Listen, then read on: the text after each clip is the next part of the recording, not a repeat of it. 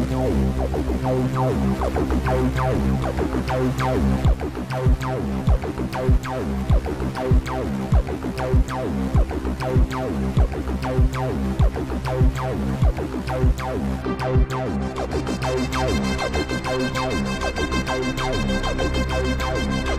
is OffPlanet Radio.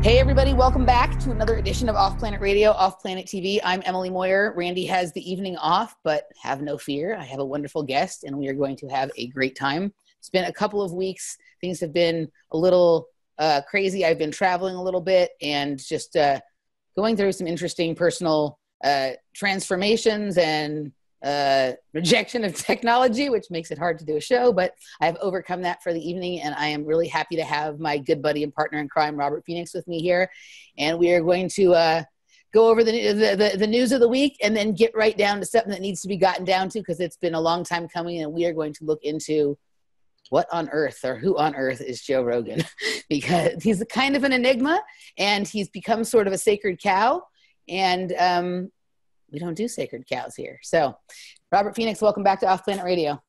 Emily, hey, it's always great to be here with you and get into a little mischief together. I'm looking forward to this. Yeah, for sure. Before we get into the meat of the show, lots of stuff has been happening. Let's kind of go through just sort of where we're at astrologically and maybe talk a little bit about, some of the things that have happened in the last couple of weeks. Asia Argento, John McCain. Can you maybe do a little U.S. Open chat for a minute, whatever. What's going on? Yeah, the Asia Argento stuff.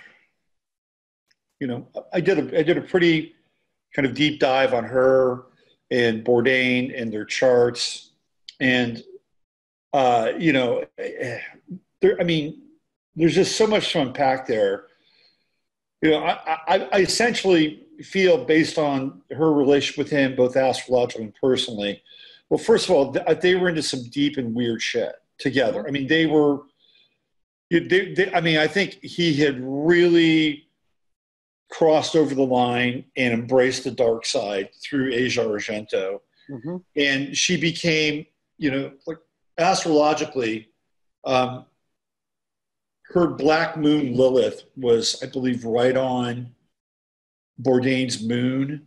So they have like this really very dark, occultic relationship. And I feel like almost as if she was like some kind of a succubi to him. Mm-hmm. And that there was less and less and less and less and less of his life force mm-hmm. that was available. And he became, in my estimation, like this wicker man. Yeah. That's what he became. And there's a whole backstory now that's beginning to emerge. Hi, Jasper. And Jasper has to get on. Of course. He knows it's showtime, man. I don't know what's up with this captain. So there's a whole backstory beginning to emerge, and it has to do with this kid, Jimmy Bennett. And it's incredibly bizarre. Most people know that Jimmy Bennett actually, for lack of a better term, extorted Asia Argento for the tune of about $300,000. Mm-hmm. Now, there are Hollywood insiders who know Jimmy Bennett and his parents who seem completely amoral and totally corrupt, and that they would have pimped their kid out at any level, at any time. And his first big movie role came with Argento in a film called The Heart is Deceitful Above All Things. Yeah. And it was part of a short story and a longer story written by J.T. Leroy. And a lot of people may remember that J.T. Leroy was a fictional character. And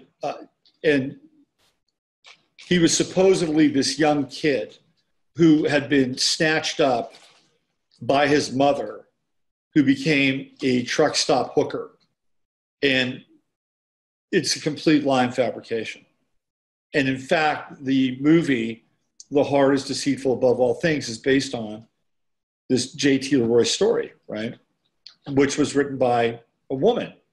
I've got to get her name since we're into like being exact. We're going to deep dive and be exact on lots of things tonight, guys. So we got to be exact, man. It's Virgo month, okay? We decided can't fuck around with Virgo. We decided next time, like we have such interesting conversations before the show starts, that next time we're just going to record the conversation and screw the show. So JT Leroy, JT Terminator Leroy, was actually the creation of Laura Albert. And her boyfriend's sister, who looked very kind of unisexual, actually played JT Leroy. So when they would have to go, and JT Leroy was incredibly famous. I mean, you know, Johnny Depp loved the stories and loved JT Leroy, and Marilyn Manson and Billy Corgan. I mean, everybody who was counterculture loved these stories because it's so gritty, so real. This kid had been through so much pain and trauma. It was a big fucking lie. Yeah. It was a total lie. Laura Albert wrote these stories, pretended to be JT Leroy, and it was kind of a major con. And they kept getting away with it and getting away with it and getting away with it. She would dress her boyfriend's sister up, and who was, again, very unisex looking, make him look like a guy. People didn't really kind of question very much about it. They had to bring her out to these, you know, they went to Cannes together, for crying out loud. And this is the level of the deceit that they were pulling off.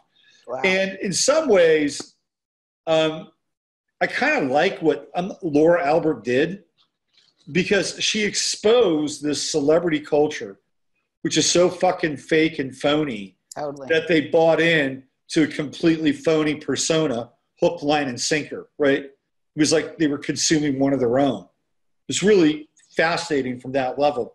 So out of this comes this movie called The Heart is Deceitful Above All Things. And Asia Argento was really adamant. Like, that was her project. She was going to produce it. She's going to direct it. And she did. She starred in it. She had, you know, some interesting people. Jeremy Renner is in it. Peter Fonda is in it. And this kid, Jimmy Bennett, is in it. And at that time, Jimmy Bennett was around 7 or 8 years old. So this is her first connection with Jimmy Bennett and Jimmy Bennett's family. So Jimmy Bennett plays her son in the movie, and the movie is brutal. The book is brutal. There's all kinds of drug use and violence and incest. I mean, it is a kind of a drag by the collar through the American sewer, or the sewers of America, say circa mid-90s. Right. The truth, yes. It's what it is, right? Yeah. Heroin culture, speed culture, you know, dangerous sex culture. And what's interesting about the premise of the film is that Asia Argento, who plays the mother, pulls Jimmy Bennett, her son, out of a foster home. And the foster home is actually the most stable thing in his life. Right. Which is kind of odd, because in many cases foster homes are anything but stable, right? So they're kind of selling the foster home as this, you know, okay place to have your kids. But really, a lot of us know that that's really not the case. So she becomes this almost like a, you know, Mother Mary figure. I mean, I think she probably saw herself as kind of a Mother Mary figure with this Jimmy Bennett. Well, then she crosses over into Mary Magdalene, because she has a series of, like, you know, encounters with him over the years. You know, she said that he was 17 when she seduced him. Mm-hmm. Maybe. Of course, in Europe, 16 is the age of consent. But it didn't happen in Europe. It happened in California. So she has sex with this kid that she knows since she was 7 years old. That's disgusting. I mean, that's just disgusting. I mean, I mean, it's probably not a good idea to be an adult woman having sex with a 17-year-old boy, but one you've known since they were 7. Like, I can't imagine having sex with, like, a kid that I know, I've known, that I'm much older than, that I've known since they were 7. You know, right? I can't imagine it. Yeah. If you waited till, you know, 5 minutes after the kid's 18th birthday, male or female, Are they going to really like pop in some like amazing level of awareness in those 5 minutes?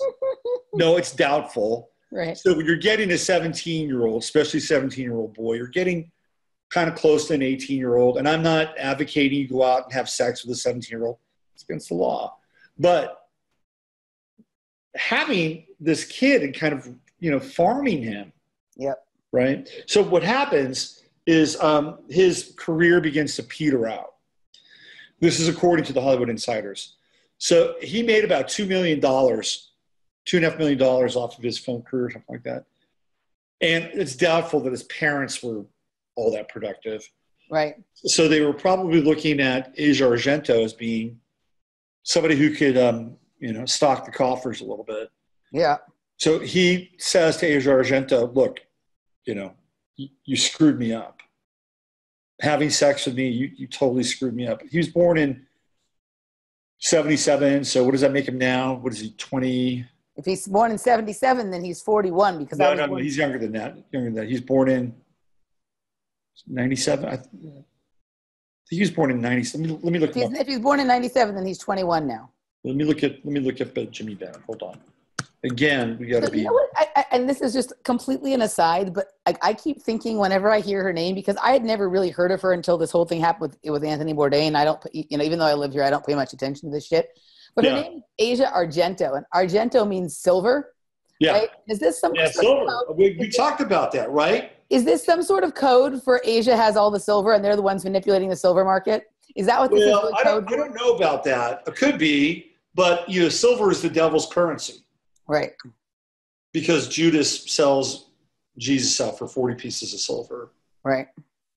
So there's symbology going on here somewhere, whether it's, practical symbology or just more metaphoric. Exactly. Yeah. He's 22. He was born in 1996. Okay.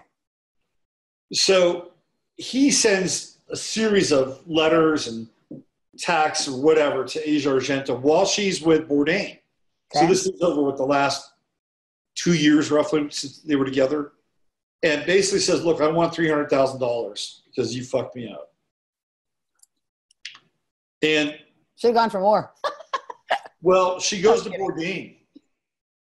Now the rumor is that he paid the entire thing. I've heard, I read through Asia Argento, whatever this is worth, that he paid for $200,000 and she paid for $100,000. So whether it's him paying for $200 or $300, doesn't matter. He's paying extortion money. Yeah. To this kid that she had sex with. Now, the nickname that they had for Jimmy Bennett was Donkey. That was his nickname that they shared between the two of them. And one could only imagine what donkey might mean. Right. What if Asia Argento saw this kid around 7 or 8 and, looked at him and said, man, this kid's a donkey, right? And had that in the back of her head. I mean, the whole thing is just weird. Very strange. Yeah. So they paid him off. So Anthony Bourdain is like looking worse and worse posthumously. And Asia Argento's like kicking dirt on his grave. I mean, one of the things she could have said was, yeah, the money that we paid him, the money that I paid him, that's a very private matter. Like, does she need to go out and basically say, Bourdain either paid $200K or $300? I mean, how's Bourdain's wife going to feel? Ex-wife and kid. I mean, this is classic Asia Argento. Right. With this whole thing. Well, she's just, I don't know much about her, but when I just look at her, I'm like, this person is a sick person. She reminds me of somebody who's desperately trying to be 15, 17 or 16. Well, she looks so vacant to me, so hollow, so just there. I saw some picture of her today with Rose McGowan, and just looking at them is just like, I mean, it's gross. They don't look like normal human beings. Speaking of Rose McGowan, she's now flipping and taking Jimmy Bennett's side. Yeah, well, I heard her say that she's devastated by what she learned about Asia Argento and whatever. Please. Right. Please.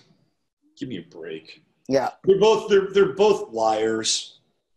They're both liars. She said, "Oh, I've only known her for 10 months." But there's a picture of the two of them that goes all the way back to 2010. Of course. They got their arms around each other and they're hanging out with. She's known her for an incredibly long time. Yeah. Come on, they're witches. Yeah. They get witchy poo together. Well, I bet you this, and I don't think this is a surprise. This is the other side of the Me Too movement. This is like, right? They worked that angle for a while, and now it's going to be sort of expose the other side of it. It's always more revelation of the method, externalization of the hierarchy. None of these cats are clean. That's right. Absolutely. And, now we're getting into this continued desensitization around kids and child sex and, oh, well, it's okay to, have sex when they're 16 in Europe. If she brought them over to Roma, it wouldn't have been a problem. Right. Well, and it started to bring up all the stuff about Roman Polanski again, right? Like in all these articles, they were all talking about, this whole thing with Roman Polanski. And then it's been brought up that how Meryl Streep is, and some of these other people who everybody loves, they were all sort of part of the campaign to get Roman Polanski out of jail when he was in jail for a brief time and whatever, and how Hollywood really has always been very accepting, if not pro-pedophile. And so for them to feign any kind of outrage at this point is hilarious. Yeah. No, I would totally agree. But if you see pictures of, if you see pictures of Jimmy Bennett now, he looks really fucked up. Yeah. And he's got, sort of bleached blonde hair with magenta kind of running through it. And he's smoking cigarettes. I mean, he looks like he looks messed up. I want to see. And whether or not it was Asia Argento or his parents, Hollywood, combination of everything, I'm looking at Jimmy Bennett. Of course, there's no. When I look up Jimmy Bennett, there's just pictures of Asia. Okay, so I'm seeing old pictures of Jimmy Bennett. I haven't seen any of the recent pictures. I mean, he was a cute kid. Very cute kid. Yeah. Very cute kid. There's a recent picture of him at a hotel, and he's wearing a T-shirt or sweatshirt that says "fuck off," and he's got a cigarette. He just, all the pictures that I'm seeing of him look like they're probably from 18 or younger. He looks pretty young. No, he's done a turn. You could tell he's in a dissonant phase. Yeah. Oh, I see it. Oh, he looks terrible. Doesn't it look bad? Yeah, really bad. Yeah, really he looks like a girl social justice warrior, right? Right? When you see all the girls like at protests, like the overweight chicks with the pink hair and shit screaming and yelling, that's sort of what he looks like, right? Yeah. And trying to kind of emulate Andy Warhol. Yeah. A really messy looking Andy Warhol. Yeah, it's not great. So this, whatever happened to this kid, it's like, it's eating away at his soul. And this gets back to Asia Argento, who has this kind of succubi quality to her. Like, I think she sucked the life out of Anthony Bourdain, and looks like she sucked the life and the innocence out of this kid. It's so funny you say this about sucking the life out of Anthony Bourdain. And this ties a little circle back to where we're going to get to today when we talk about Joe Rogan. But I was actually listening to the Joe Rogan podcast today. He had a very interesting guest on named Valentine Thomas. And she is a former lawyer and financier who left that life behind to become a to do spearfishing. And it was an interesting conversation. But as always, there was some interesting things in there. But this isn't the most interesting thing. I'll get to that later. But they were talking about, the oceans being overfished and stuff like that. And Joe Rogan told the story that Anthony Bourdain told him that he was in someplace in the Mediterranean or whatever, and they wanted him to pretend like he was pulling fish out of the ocean, but there were no fish in the ocean, so they threw like a frozen octopus in there, right? And they wanted him to pull it out like he was fishing it out, but he ended up exposing them for what they did.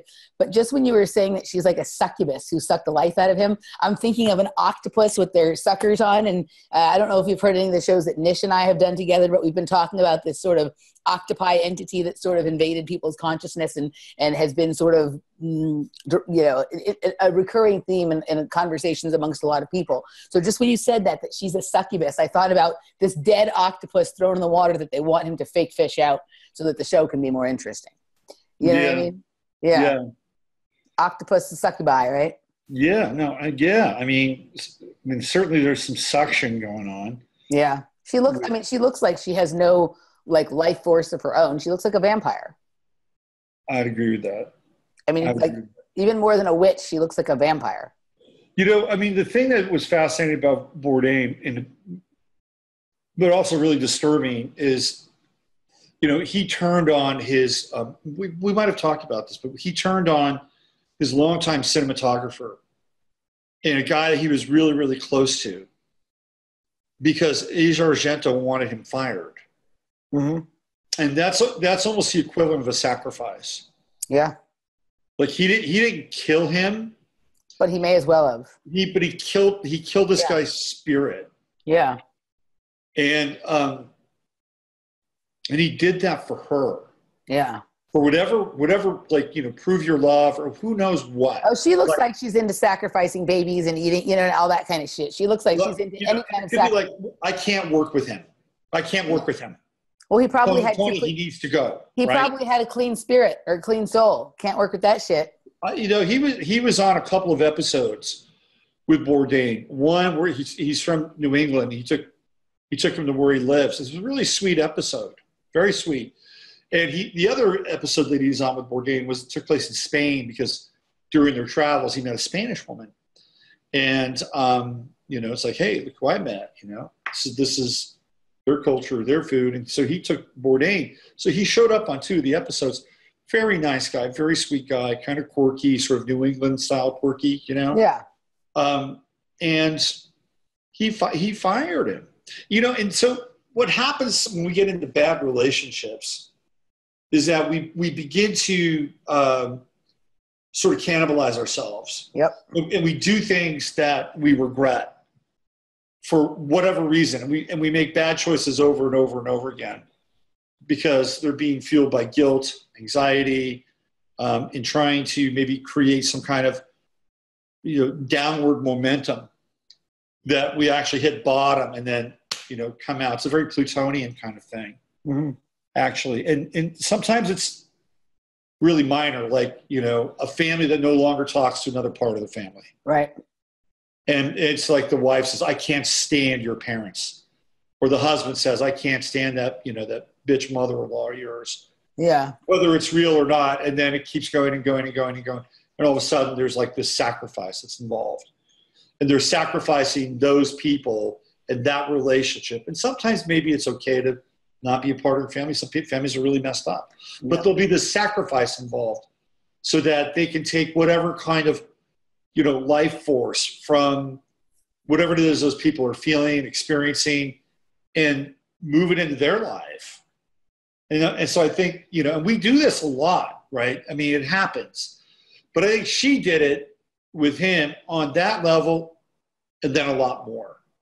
Yeah. So by the time everything sort of collapses around when he finds out that, she's hanging out with this guy in, where is it, in Rome? I think, was it Rome or Paris? I don't know. The journalist, and sees all those pictures. Now, I don't think Tony Bourdain, I don't think he killed himself. I don't think he was suicided.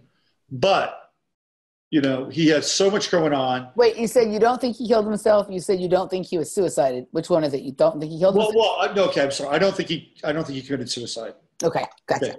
Because there was so much going on. Like, of course, he was on the one hand, he's like going after the Clintons, right? I mean, this whole bizarre thing. We had all these weird tweets about like Israeli intelligence following him, Black Cube, and the Clintons, and all this stuff. Yeah. he had such a weird end game. Yeah. Because, it was, again, he's like on this quest and this crusade for truth and trying to, uncover the Clinton stuff.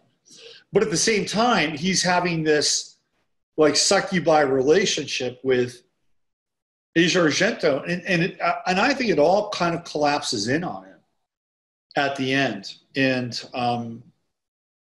But the end game isn't good. And it's looking even worse now with this Jimmy Bennett thing. Yeah. So one has to wonder what part this plays in all of that. And it's very interesting. But you were the first one to really, I mean, I'm sure other people have, but you were on her like a fly on shit from the moment this thing happened. Oh yeah. Yeah. I mean, that was easy. Yeah. That was easy. You could just spot her, a prison mile away. Right. Yeah. Guys, go look at her. She looks like a vampire. She really does.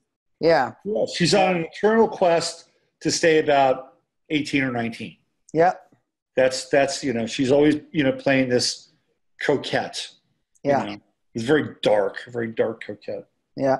Mm-hmm. All right. So speaking of dark coquettes, John McCain expired this week. Oh, I thought you were going to go into Serena Williams. I was going to go, well, you better be careful there. No. Some people might take offense to that little I was like calling him a coquette because he's a war hawk. You know what I mean? Like a chicken hawk. John McCain is a weird dude. Weird. Did you see how weird he looked at the end with the head? His head was all weird looking, and like he looked like the last picture I saw of him, he looked like Frankenstein, dude. I'm like, that's more the truth, yo. So the Q crowd.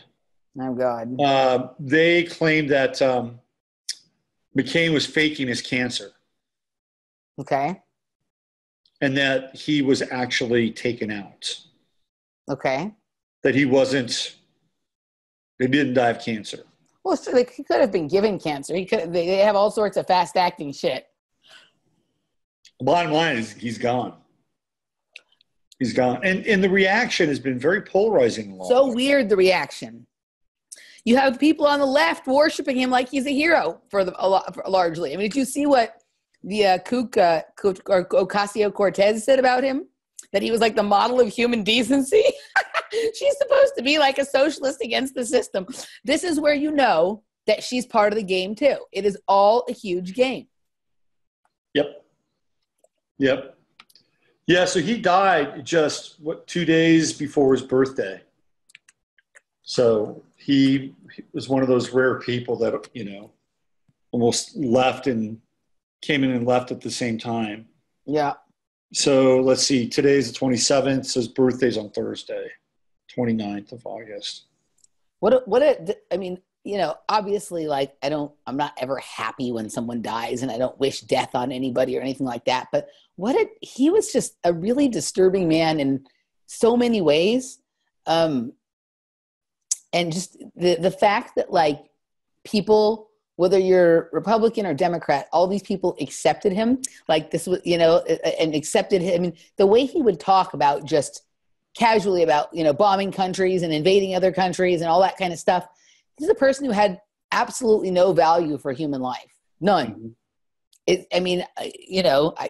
It was a competition. I mean, I think Lindsey Graham outdid him ultimately in the end. Well, he certainly cared a lot about Al-Qaeda. He certainly cared a lot about ISIS. Right. He would go hang out with them. Yeah.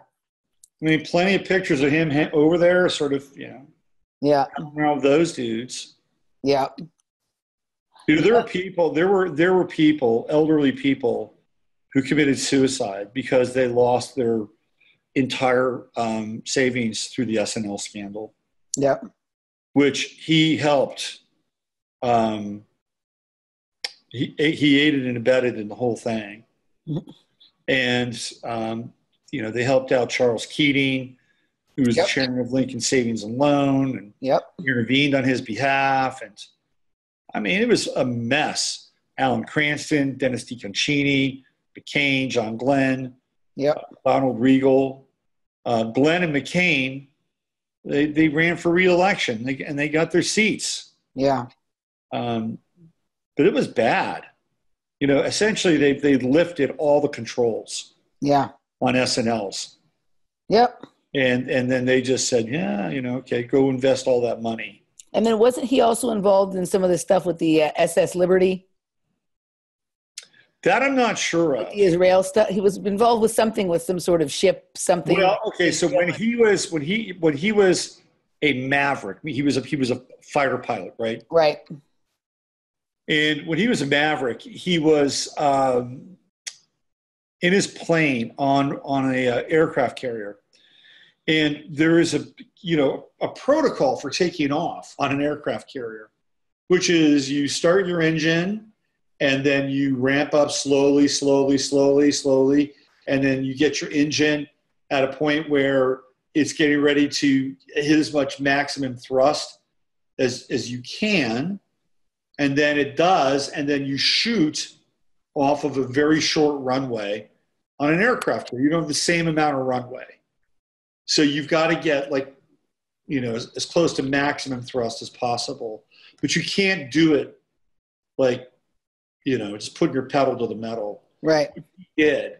So basically what he did was he started his jet fighter with all systems go. Everything was turned on, full blast, right? Mm-hmm. His accelerator was cranked all the way. And then he fired the plane. And then when that happened, he shot a flame that was about 30 feet long outside of the plane, and it wound up catching the aircraft carrier on fire. Mm-hmm. And I think like 22 people died or something. It was really bad. Yeah. Really, really, really bad. He was being a complete and utter dickhead. Yeah. And then he immediately ran out of the plane and was found cowering somewhere, in the middle of the ship. Meanwhile, people are running around, impersonating the Human Torch, and people are trying to put the fires out. And so, that's where the ship reference comes from. Okay. Yeah, not great. And he comes from a naval family. Yeah. His father was an admiral. His father's father was an admiral. All that naval stuff. Yeah. He went to 30 different schools by the time he finally went into some boarding. But he was born in Panama as well, right? He was born in Panama, Cologne, yeah. Panama. And it's kind of interesting, right? He had Obama, who may or may not have been born in Hawaii. And then you had McCain, who we know wasn't born in the United States. Right. He was born on a military base, right? That almost seems like it was intentional. Sure. But John McCain was born supposedly on a military base, though, right? That's right. Yeah, and then I'm sure he was. Yeah. But he went through 30 schools by the time I think he was around 15, and he finally went to this. Well, they got a lot of different programs they got to lay down on him. There's a lot of layers. Probably. Yeah. One could say, well, of course, it's a naval family; they move all over the place. But he finally went to an academy in Virginia, CIA country. Of course. Yeah. So he has a very strange kind of rootless upbringing. Imagine that. You've gone to 30 schools by the time you're 15. Right. But if you're 30 different people inside, then could be. Yeah. His wife Cindy comes so from. Disturbing. So she is. I saw a video of her one time where somebody who was a survivor of the SS Liberty confronted her, or somebody who knew somebody confronted her and asked her what she thought about that her husband had done all that, and that he kind of denies or ignores it and doesn't say anything about it. She says, "Oh, I don't really care about that stuff." Yeah. Yeah. So. Sorry, I didn't mean to interrupt. She comes from a major crime family. Mm-hmm. And I believe, if I'm not mistaken, they're on, it's there are two major wings of the mafia. There's the Jewish wing with Meyer Lansky and Dutch Schultz and those people. And then there's the Italian wing. Right. And a lot of people think that the Italian wing answered to people like Meyer Lansky. So her last name is Hensley. So her parents come from the Jewish wing of the crime mafia. And one of my favorite researchers of all time, Michael Collins Piper, mm-hmm. did a big expose on Cindy Hensley. So this is a quote here. It says, let me just read a little bit of this. He says, if you still doubt that the big media is determined to keep under wraps the organized crime origins of the $200 million fortune of John McCain and his wife, Cindy, he inherited, when he married her, $200 million. He inherited it from her family? Yes. Let me read this. Okay. It says, take note of how the prestigious Washington Post touched on the issue in its July 22nd edition. Rather, instead, note how the Post covered up the matter. The Post reported Cindy Lou Hensley grew up as an only child and a privileged one in a large rancher. Cindy Lou? Good God. Cindy Lou Hensley in an upper-class section of Phoenix. Her dad, Jim Hensley, founded what became a large Anheuser-Busch distributorship, and her mom, Marguerite, was a proper belle who emphasized impeccable manners. The Post also added almost discreetly that Mrs. McCain's wealth may exceed $100 million, although most sources estimate it is worth $200 million or more, and for the record, that she was the father of her apple's eye. The Post did not mention that Mrs. McCain's father was a highly placed fixture in the Arizona branch of the National Organized Crime Syndicate. He was the chief henchman of the late Kemper Marley, Arizona point man for the infamous mob chief Meyer Lansky, and his powerful partners in crime, the super-rich Bronfman family of Montreal. So in that capacity, for 40 years, until his death, Marley was the undisputed political boss of Arizona, acting as the behind-the-scenes power over both the Republican and Democratic parties. As such, his wealth and connections played the primary role in advancing John McCain's political career from the start. Now he goes to this. He says, although some Democrats have muttered that Mrs. McCain's business interests could impact on her husband's decision-making, as president, none has dared cross the line and make reference to the fact this vast wealth was spawned by what others have indelicately, although quite accurately, called the Jewish mafia. So this is where John McCain's money comes from. It comes through Cindy McCain's father, who is like the henchman, the regional henchman for Meyer Lansky and the Bronfmans in Arizona. Yep. That's how John McCain rose to power. Yeah. Yep. And that's why he's such a shill for all that stuff. Yeah. All right. Well, good riddance to John McCain. You know, like, don't wish it on anybody, but don't let the door hit you on the way out. Like my show last night. So, here's what I think. I think we have to get to this place where we can understand these people were complete shits and really were not invested in any remote way, any remote sense of caring for us, right? We have to understand that. And it's actually good to get it out. Yeah. But it's also, I think, important to understand that, whether or not he was even fully human, he was a human at one point. Right. And, we're all part of this zoo on this planet together. It is definitely a zoo. Absolutely. No arguments. Yeah. With almost very few exceptions, probably almost no exceptions, all of these people that we talk about and that we criticize and that we, don't like and whatever, I do have a level of compassion for them because they are carrying on something that they were born into generally, that has been done to them, that has been, there's no person who's, he comes from, a family where this was what they do. You're absolutely right. It's generational. Yeah, it's generational. It's part of the bloodline. There's no person out there, I'm not going to say no, but very few people out there practicing mind control or, pedophilia or satanic ritual abuse or any of that shit on somebody if it wasn't also done to them, And so I do have a level of compassion for them and I don't wish bad things on them. But at a certain point, we all have some level of awareness. We all have some, come back to yourself moment, and it is hard to make that decision to transform, because, there is something just so much easier about continuing down the path that you're on. It's hard to change when you don't know what that's going to mean going forward, if people are going to like you or support you, or if you're going to lose your privileges or lose your, specialness or what else kind of stuff. But we all have that moment, that, make a choice moment, and people are responsible for the choice that they make. And I'm sure he's had times in his life where he could have turned and walked the other way, and he didn't do that. So I hold him responsible for that. But I do have a level of compassion for the fact that he probably was, horribly, brainwashed, mistreated, abused, all that other kind of stuff that he ultimately ended up doing to other people. Well, I could have said that better myself.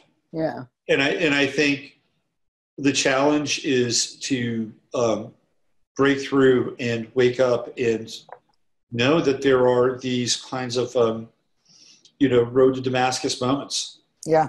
And you can open your eyes and figure it out, or you can just keep on walking blindly down that path, and you deserve what you get at some point. Yeah.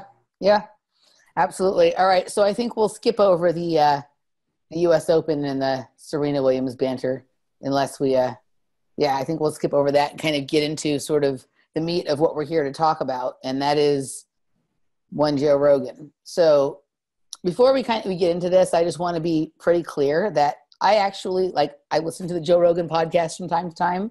I used to listen a lot more. There's a part of me that likes Joe Rogan. There's a part of me that enjoys listening to his podcast.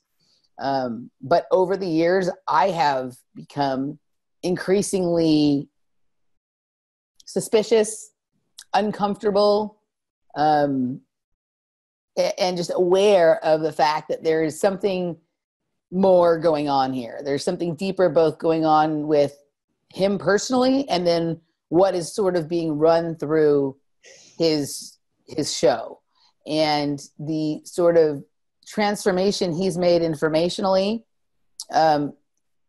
because he's done so many. I mean, he's well into 1,200 shows or something like that now. So over that long arc, it doesn't seem that drastic. But some of these shows sometimes he records 3 or 4 shows a day, right?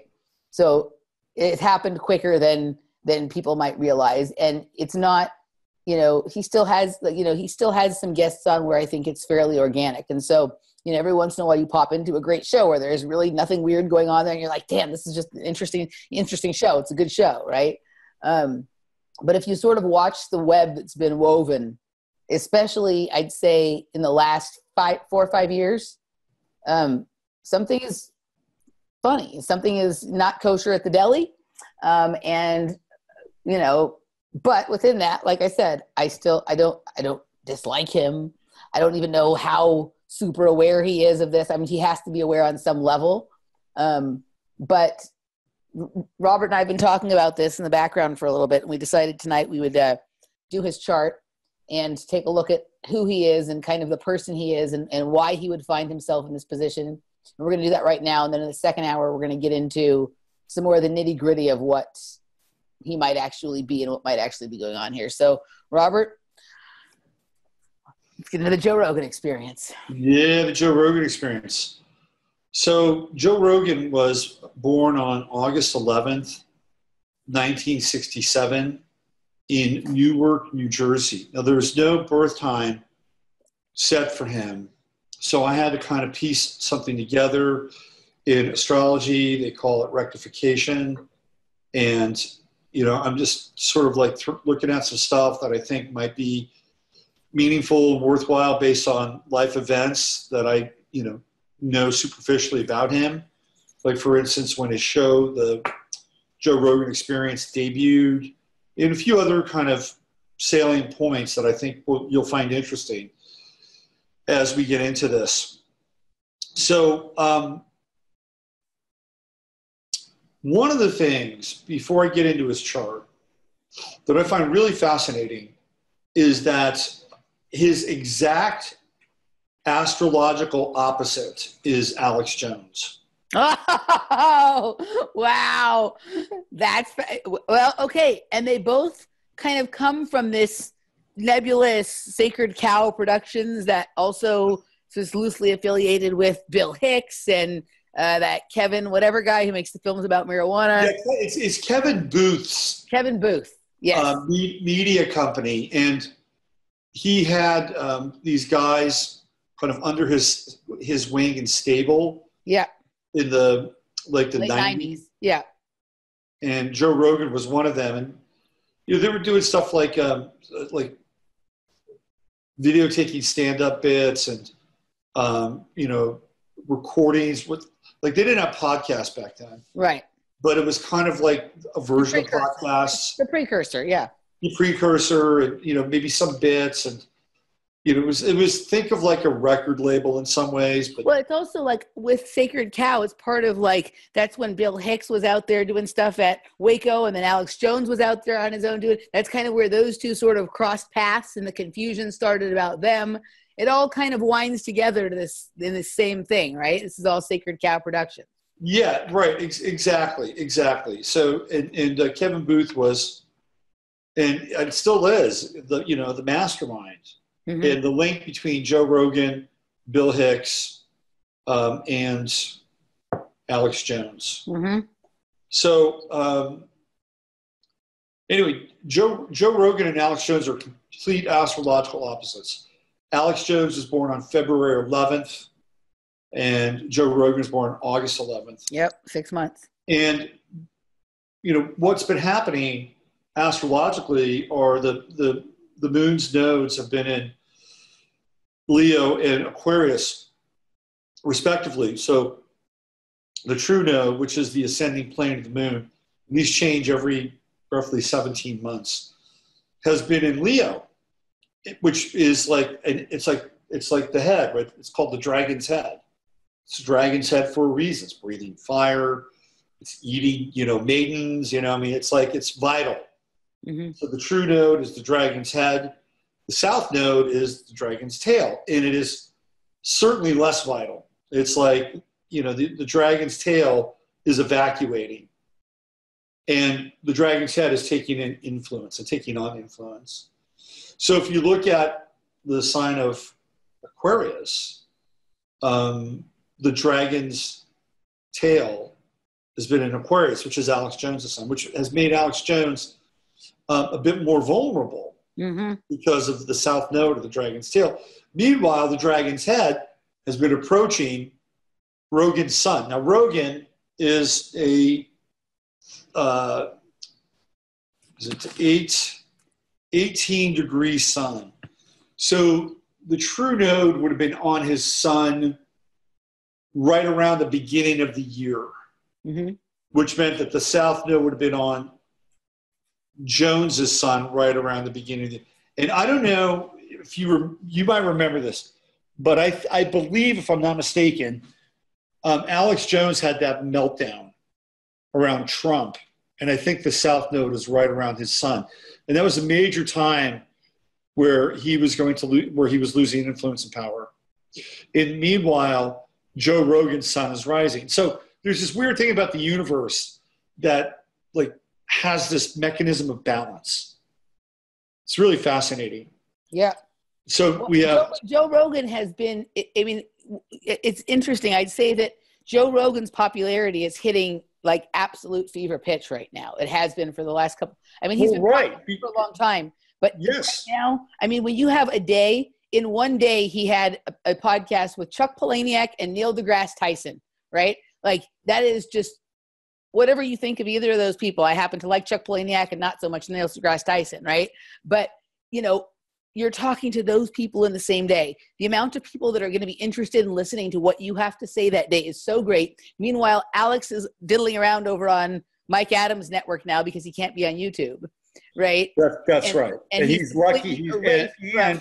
And Rogan said he can't have him on the show now. Can't have him on the show because he doesn't want to get sued or whatever, right? Is that what he said? Yeah, which is another part we'll cross over with Joe Rogan. Yeah. So just as we speak, the true node currently is at 5 degrees. It's right on Joe Rogan's Mercury. So this is Joe Rogan. Joe Rogan has 3 planets in Leo. I mean, He's got Sun, go ahead. Sorry. Sun, Jupiter, Mercury, all in Leo. He's a big personality. Anytime you get a Sun-Jupiter conjunction, especially in Leo, it's huge personality. I mean, I would go so far as to say that right now he is probably the most influential person in information. Right? You know, like because maybe because the conspiracy people listen to him, the non-conspiracy people listen to him, the right listens to him, the left listens to him. He's just mainstream enough that they don't reject him. He's just underground enough. They have found the sweet spot with him.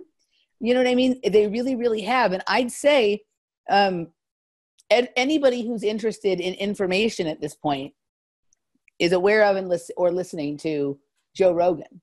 And it's so fascinating to me how a guy that we got to know by him getting people to eat bugs and talk about fighting and stuff like that is now the king of information. Yeah, no, I would totally agree with that. Yes, absolutely. Now, there are some redeeming aspects to him. Sure. I like him. And by the way, I've got him as an Aries rising at 23 degrees, which I'll share why. The redeeming aspects is that, I was watching his interview based on your recommendation with Shooter Jennings. Oh, what a mess. Yep. And one of the things that he said, which I firmly believe in, is that, if you go out at night, you go to a bar and you're like hanging out at a bar and you're meeting people and you're doing shots, don't you want that to be like a really great experience? Don't you want to be like the next day think of, hey, I ran into a whole group of strangers. We did shots all night. We're high-fiving. We're hitting the jukebox. It was an amazing time. Right. Versus being the guy that gets into a pissy match in a fight. Right. And he's a happy guy. He's a happy guy. There's no question about it. Yeah, and I would say and he's got the right intent. Mm-hmm. Right, he has the right intent. And I was on this website called Return of Kings. Do you know that site? Mm-mm. It's a like a hardcore like dude site. Okay.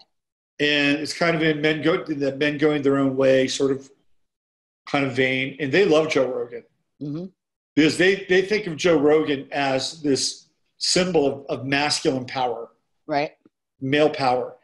And to some extent, they're kind of right. He's an MMA guy. He's got tats.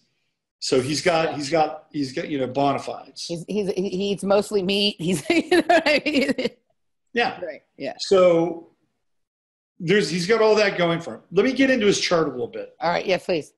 Okay. So one of the things that's interesting about him and his upbringing is that his father was a cop. And his father left when he was 5 years old. He's never seen his father since. So this is an interesting... Oh, that's interesting. That just makes it more interesting. Yeah, this is an interesting factoid around authority in father figures. And he has Saturn in Aries. So Saturn is the father in the chart. Right. Aries represents military, police, football players, boxers, masculinity. So wow, this is interesting. So what I did is I put that Saturn in the 12th house because that's the mystery of the father in the 12th house. And so Rogan, throughout the course of his life, even though if you ask him, hey, are you looking for your dad? He would probably say no. But I would say that answer wouldn't be fully true. Mm-hmm. That he's looking at a very deep level for some kind of authority to step forward in his life, which we'll talk about. Huh. A little bit. Interesting. He's also really big into float tanks, right? Yeah. I was going to bring that up. Yeah. Later. Yeah, for sure. He's into float tanks. I had to kind of take that into account. Yeah. And I made part of his 12th house, Pisces, Mm-hmm. which would be kind of that float tank thing. And he has Chiron at 29 Pisces, which is a really interesting degree for Chiron because it's the final degree of the zodiac. And after that, you start anew, right? The whole thing clicks to zero. And that's in his 12th house, which is Pisces house natally. Here it's split by Aries and Pisces. So he's got Saturn, the father, the missing father, in the 12th house. And he's got Chiron at 29. And the whole float tank thing for him, I believe, is a way for him to get closer to God. That's what I think. Whatever version Joe Rogan has of that. It's right there in his chart. So I'm thinking, okay, well, we've got some elements to work with. Let's put the chart at around 23 degrees Aries rising. Puts Black Moon Lilith there, the dark woman, dark, shadowy emotions, perhaps. Mm-hmm. Shadowy intent. Like that's the identity. Yeah. It's the shadowy moon. Mm-hmm. There's something a little dark about Joe Rogan too. Yeah. And the true node is at 0 Taurus in the first house. Now, this is kind of... He tries to not let people see it. He tries to pretend he's just this happy-go-lucky guy and whatever. But no, he emits darkness. If you pay close attention, it seeps out. There is a darkness to him for sure. It's not the same kind of darkness as a Asia Argento darkness. No. It's not even close. He's not a vampire. No, he's not. But there's something, I tell you right now, there's something that's haunting Joe Rogan. Well, I think if you listen to him tell his stories about his DMT trips, and he repetitively tells one has some sort of like dark sort of gestures or some sort of, whatever, like that exists within him. That is part of who he is a little bit of a dark jester. Yes. Yeah. So the whole MMA thing is Aries.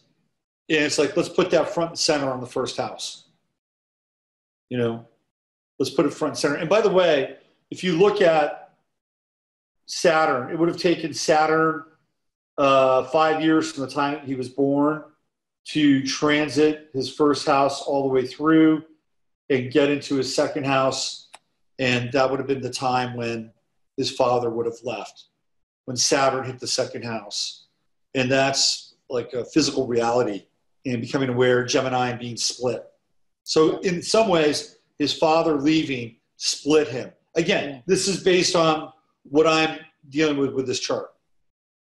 Okay. And whether or not Saturn is coming out of his 12th house, going through his first house, growing up rather quickly, and then hitting his second house in Gemini, doesn't really matter because it's going to take roughly 5 years, almost 5 years, from Saturn to go from Aries to Gemini. So whatever house it's going to be going through, that Saturn transit is going to split Joe Rogan right around the age of 5. Yeah. Okay.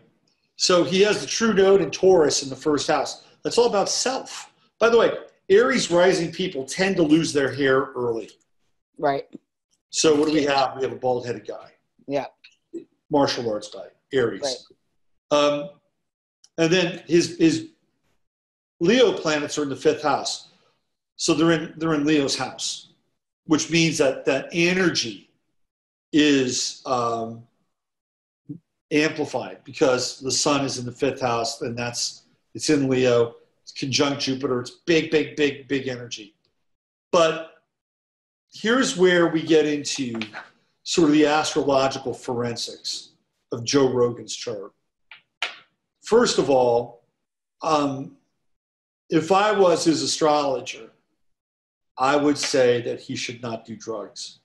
That the float tank is cool. Like you can see that with Chiron in the 12th. It's like, go float tank. But he has his south node in Scorpio. Mm-hmm. And one of the things that is sort of like common knowledge when you deal with the south node, it's like true node this life, south node past life. Like Joe Rogan has been a shaman, a curandero, a brujo, a sorcerer, a warlock. He's got these past life experiences.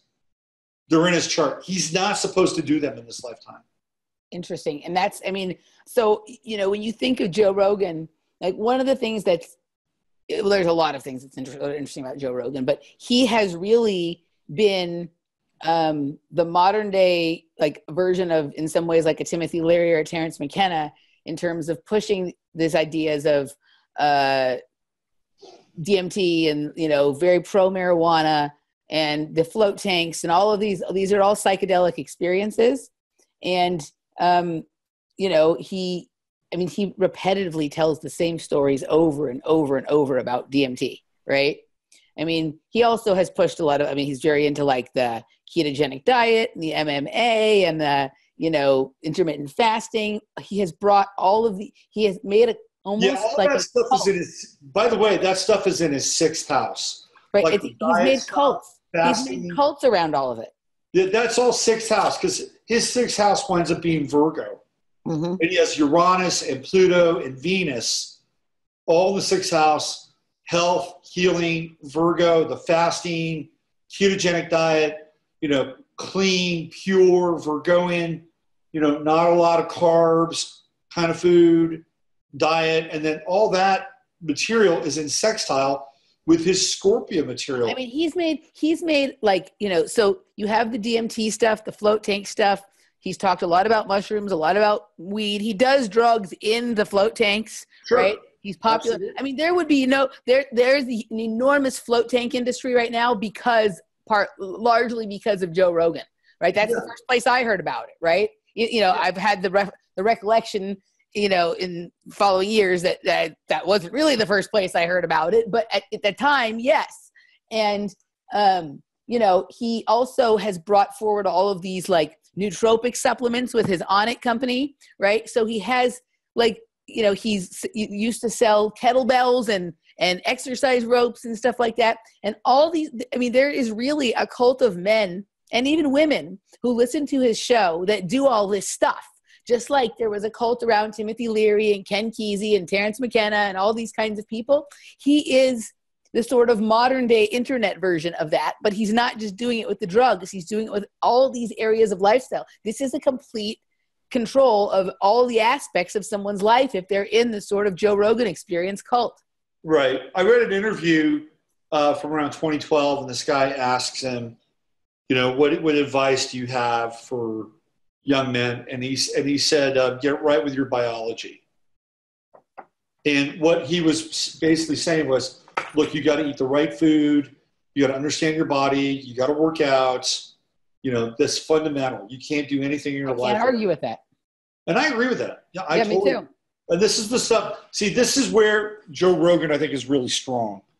My favorite stuff to listen to him about is about I love when he has certain health people on, or, when he talks about some of this kind of, that's my favorite stuff. I much prefer than when he tries to get, yeah. That's his, where he's in his wheelhouse. Yeah. The sixth house, Venus, Pluto, Uranus in Virgo, sixth house. And all those planets are sextiling.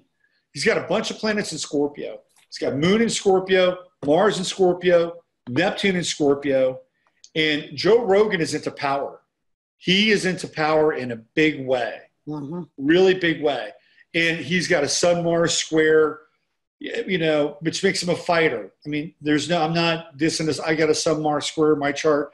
People with Sun-Mars squares generally tend to have a lot of anger, and usually around the father. Well, have you ever seen the vein in his forehead that pops out when he's like getting mad at somebody because he can't convince them that they're wrong about everything? Yeah, he looks like he's about to burst. You can tell he has a temper. Yeah. Well, he's Irish and Italian. Yeah. So that's it's part of his genetics. Yeah. But here's where I think things get very interesting. He's got a Sun Neptune square. This is usually an aspect of somebody who will sell themselves out. Mm-hmm. Because the identity has the potential to become corrupt. Like when you have a Sun-Neptune square, whether it's through the use of drugs, whether it's through sex, adulation, there can be kind of a rent in the identity. And there can be there can be a very disingenuous at times, exposition of that identity. And the way Sun-Neptune squares work, the individual may not even really be aware of it. Yeah. He may not even be really aware of the fact that he's being either disingenuous or somehow being corrupted. Mm-hmm.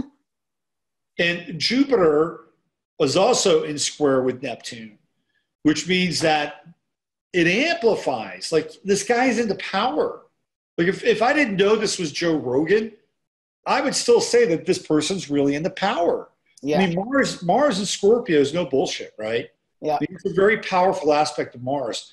And you put that to the moon, you bolt that to the moon, and the moon is desire. He can channel very, very intense desire. And he's powerful in every way. I remember watching a video clip of someone who's one of the best MMA fighters, period, and them saying that Joe Rogan has the most powerful, I can't remember if it was a roundhouse kick or some kind of kick, that they have ever seen. And there was a video clip of him doing it, right? And so this is a guy who's able to generate and create from his own self a lot of power, and he really likes that. So okay, this is interesting for the 7th house, because he's got that south node there in Scorpio. He's got the moon in Scorpio. He's got the moon is squaring Mercury. The moon is squaring Jupiter. Sometimes it's not that he's a liar. He doesn't have any squares to Neptune with Mercury. So he's not really a liar, but there's something about his identity with that Mars, the Sun Neptune square that it's not kosher in some ways. Mm-hmm. And we may find out over the course of the next few weeks, there may be something that might come out of his past. Or a relationship or a partnership gone bad. It might even happen on a show, because he's in that one-on-one format on his show. Mm-hmm. And that's the 7th house. It's one-on-one. Mars, and Mars shows up there. So he's aggressive one-on-one. And you told me about this exchange with Candace Owens where he kept trying to crank her on climate change, right? Yeah. And she wouldn't do it, right? She did great. I mean, she did great. And I just couldn't believe how upset he was. He could not stand that he could not get her to fold. Like, he had kind of met his match in her, right? Really young girl. And she was just like, look, I don't know everything about it, but I'm inclined to think it's bullshit. Right. And the part I just can't get my head around is why he cares so much. Right. He couldn't believe that he couldn't browbeat her into saying, you know what, you're right. I'm going to go look into it and stop talking about it. Yeah. He couldn't get her to do it. He couldn't browbeat her. And then for a couple of days later, Danny found this, because Danny and I talked a little bit about this on a program, Danny Katz. She found a meme where he was making fun of Candace Owens. He was still pissed off about it 3, 4, 5 days later. So he was putting out memes about it. Right. Right. Now that's not the persona that he displays. He wants people to think that he's so bent out of shape about something that he has to make memes about it 3 or 4 or 5 days later. Right. Yeah. That's something he would accuse Alex Jones of doing. Yeah. Right. So she got his knickers in a fucking twist, dude. Yeah. Yeah. Well, you can see this in the chart. He wants to dominate with Mars in the 7th house. That's his thing. Yeah. Scorpio. He needs to be careful with the drug thing, though, because of that south node in Scorpio. I think he's already bumped up against this. He's talked about going long periods of time without doing it because he's had some scary trips. Yeah. He ultimately always goes back, and every year he takes a month off of weed, and he has some revelations. He always goes back. But yeah, I agree with you. That it's probably, and every time he does it, he's taking more and more risk of coming across something that he might not be able to recover from. One of the things that I look for in rectifying a chart are events that kind of correspond to the chart.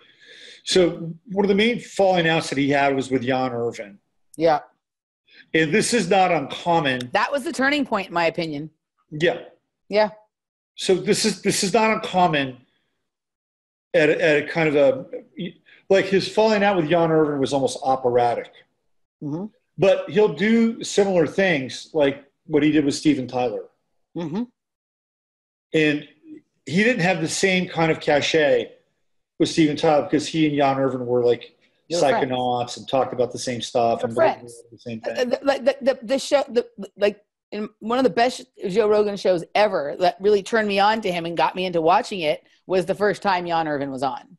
I was like, damn, this is some good shit. That was one of those shows you just wanted to go on forever and ever and ever and ever, you know? Yeah. And Jan was talking about, you know, the historical aspects of psychedelics and mushrooms and all this stuff. And they were having such an awesome conversation. And you're like, well, damn, this guy Jan's really smart. And then, you know, like went and looked into him and found out about all his research on the trivium and the quadrivium and how smart he is. And Joe Rogan seemed to be enamored of how intelligent he was. And then, you know, Jan made the mistake, or maybe not the mistake. It was probably good. It was great. He did it, of, you know, challenging one of Joe Rogan's sacred cows. And that, you know, that was, in my opinion, the turning point. You know, the Bigfoot stuff, right? Well, I don't know if it was the Bigfoot or if it was the Terrence McKenna stuff. I think it was Terrence McKenna and some of the Bigfoot stuff. I didn't know. I wasn't aware of the Bigfoot. I knew about the Terrence McKenna stuff. So Joe Rogan was into this guy named Powell. Mm-hmm. And he's like been on the quest. But I think McKenna was part, but also the Bigfoot stuff. I've never heard Jan talk about Bigfoot. I must have missed. No, it's not Jan. Joe Rogan. Oh, okay. I mean, I think Rogan was like romanticizing Bigfoot as this like mushroom chomping, kind of, you know, noble savage. You either have people are either like, for the most part, like people have their archetypes. They're either into aliens or ghosts or Bigfoot or whatever. And Joe Rogan's a Bigfoot guy. It fits him. Yeah. Primal. Bigfoot's primal, but, you know, maybe super intelligent and multidimensional. Just like Joe Rogan. Yeah. Yeah. An ape from space. Right. And I even think like Joe Rogan, didn't he have like a comedy thing called Apes in Space or? Yeah. And he had t-shirts with like, he had like, he used to make a noise like a Bigfoot in the beginning, like an ape in the beginning of his. Yeah. That's his thing. Yeah. He likes that. Yeah. But what's interesting is that when the whole thing with Jan Irvin, which I think happened around 2013, if I'm not mistaken. Mm-hmm. Yep. That's when Saturn was in Scorpio. And that's when, again, based on this chart, because I had to play around with this, right? It's like, oh, well, that happened in 2013, and Saturn would have been going through his seventh house of partnership in 2013. And that's when it was going over his south node and his moon and his Mars. And again, this gets back to this whole thing with like, Anthony Bourdain stabbing his cinematographer in the back. Right. And the sacrifice. This is what Robert and I were talking about. Did we talk about it on the show or before? I think we talked about it before. Did we talk about it on the show? I can't remember. Yeah, we're talking about it. Okay. I couldn't remember. Robert and I were having a conversation before we started. The first part of the show was like 2 years ago already. Right. So it's a similar thing because he and Jan Irvin were really tight. And I watched that show and I'm like, Joe Rogan is basically, putting a knife in this guy's back and he's doing it knowingly. Yeah. I watched it and Jan Irvin was shocked. Yeah. I mean, it's kind of like, hanging out with your good friends. And you guys are, smoking some buds and doing a few shots and just having a great time. And all of a sudden your buddy, just balls up his fists and hits you in the chin really hard. Yeah. And you don't see it coming. And you're like, what? I watched Jan Irvin with this. And he was not, I'll have to go back and watch this. I don't even know if I've seen this. Like, I saw the first time Jan was on, and then I knew from other shows that Jan and Joe had a falling out. I didn't know it actually happened on the air. I'm going to have to go back. You can watch it. It's and it's kind of, and Rogan is almost like taking delight in it. So when I saw that, and you and I began to talk about this whole thing, like, to me that was the equivalent of sacrifice. Yeah, he sacrificed his friend. Yeah, and somebody who he was traveling on this kind of elevated psychedelic truth path, right? Well, and also, I would say that marks the end of him having intelligent, conspiracy-minded people on, and he moved into this having idiotic people who are easy to make fun of and debunk and make look silly. And that, we're going to take a break here in just a second, and when we come back in the second in the patrons hour, which event may actually, if we decide this is important, go up publicly eventually. But we're going to get into this sort of evolution that he's had, where he's gone from being a conspiracy theorist to not being one, and being a not trusting of government to being wholly trusting of government, except for like in certain financial senses. It's very weird, but it all seemed to start with that Jan Irvin situation. And ever since then, he has not had an intelligent, conspiracy-minded person on his program at all. Yep. Yeah. All right. So anything else you want to say about his chart, or sort of the more open public side of this? I would say that we can see his popularity on the internet with the Joe Rogan Experience, with the Part of Fortune at 3 degrees Aquarius, just ingressing into the 11th house. 11th house being social media, social networks. So yeah, I mean, it's there in his chart. He's going to have a peak here. He's going to be very, I mean, again, based on this chart, he's going to have a peak here, but simultaneously, he's going to be really, really strong for the next year and a half. 9 months, year and a half. Yeah, I see it too. Year and a half. And then something's going to happen. Something's going to happen. And my sense is that something is going to revolve around his father. Mm. And his father is going to make a more public, kind of more personal, perhaps public connection with Joe Rogan. Interesting. That's going to change his world. It'll change his world. Also, I believe that he's going to have another Rubicon to cross. Mm-hmm. And maybe we could talk about that in the second part of the show. All right, so we're going to take a break. Hang with us. This is Off Planet Radio. I'm Emily Moyer. I'm with Robert Phoenix. We'll see you on the patron side in just a minute. We'll be right back. All right.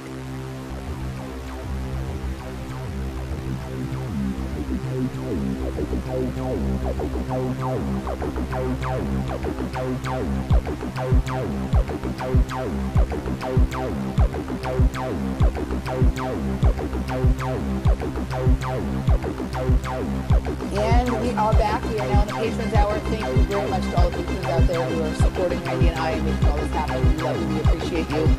We know it's been a little funky to do it this summer. We're getting back on track. And thank you for sticking with us. And Robert's the master of the Patreon. Hey, I love your Patreons, your non-Patreons. It's a really, eclectic, really smart, turned on. So I dig doing these shows. Yeah. All right. So we forgot to tell people where you can find you at the end of the first hour, but people pretty much know it. I'll include it in the link. But for the patrons here, where can they find you, Robert? All right, patrons, it's time for the Inside Baseball. No, I was going to say, before we get going, remind people where they can find you if the patrons want to go over and check out. Oh, robertphoenix.com. Guys, get a reading. Like, a lot of my friends have gotten readings from him this summer, and they really liked them. I've had tons of readings. I'm going to get that everything reading one of these days when I have 3 hours to spare, or however long it takes. It's a two-hour extravaganza. 2-hour extravaganza. Yeah. But yeah, guys, do yourself a favor. That's totally interesting and enjoyable. And he hits things from my first reading from you back 4 years ago now, about this time 4 years ago, still have continued to play out. So it's very interesting. All right, so let's get into the inside baseball about Mr. Rogan. Where were we? So I was talking about the South Node going up on to his 10th house, transiting up there. Well, that's interesting. His friend Eddie Bravo has 10th planet jiu-jitsu, right? 10th planet. Eddie Bravo, this brings up an interesting point, is a Taurus. And that would put Eddie Bravo's son in Joe Rogan's first house, which would mean he would be an influential person in Rogan's life, right? Like he would impart something to him, which he has. He's given it a lot of jujitsu, stuff, right? Yeah. So Joe Rogan's going to have kind of a bit of a challenge, I believe, like many of us will in 2020 when we get into that Saturn-Pluto conjunction. So he's going to have another kind of Rubicon to cross. But one of the things that I've been thinking about is this whole idea of like the death of conspiracy, and that conspiracy as a social movement, or truth as a social movement. In as much as I believe there's a lot of kind of very real threads going through it.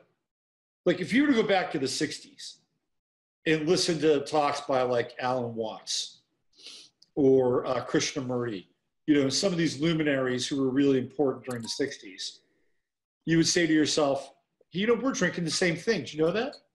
I drink it all the time. I love it. Yes. Isn't that wild? Like, I'll tell you what, I decided to get this the other day.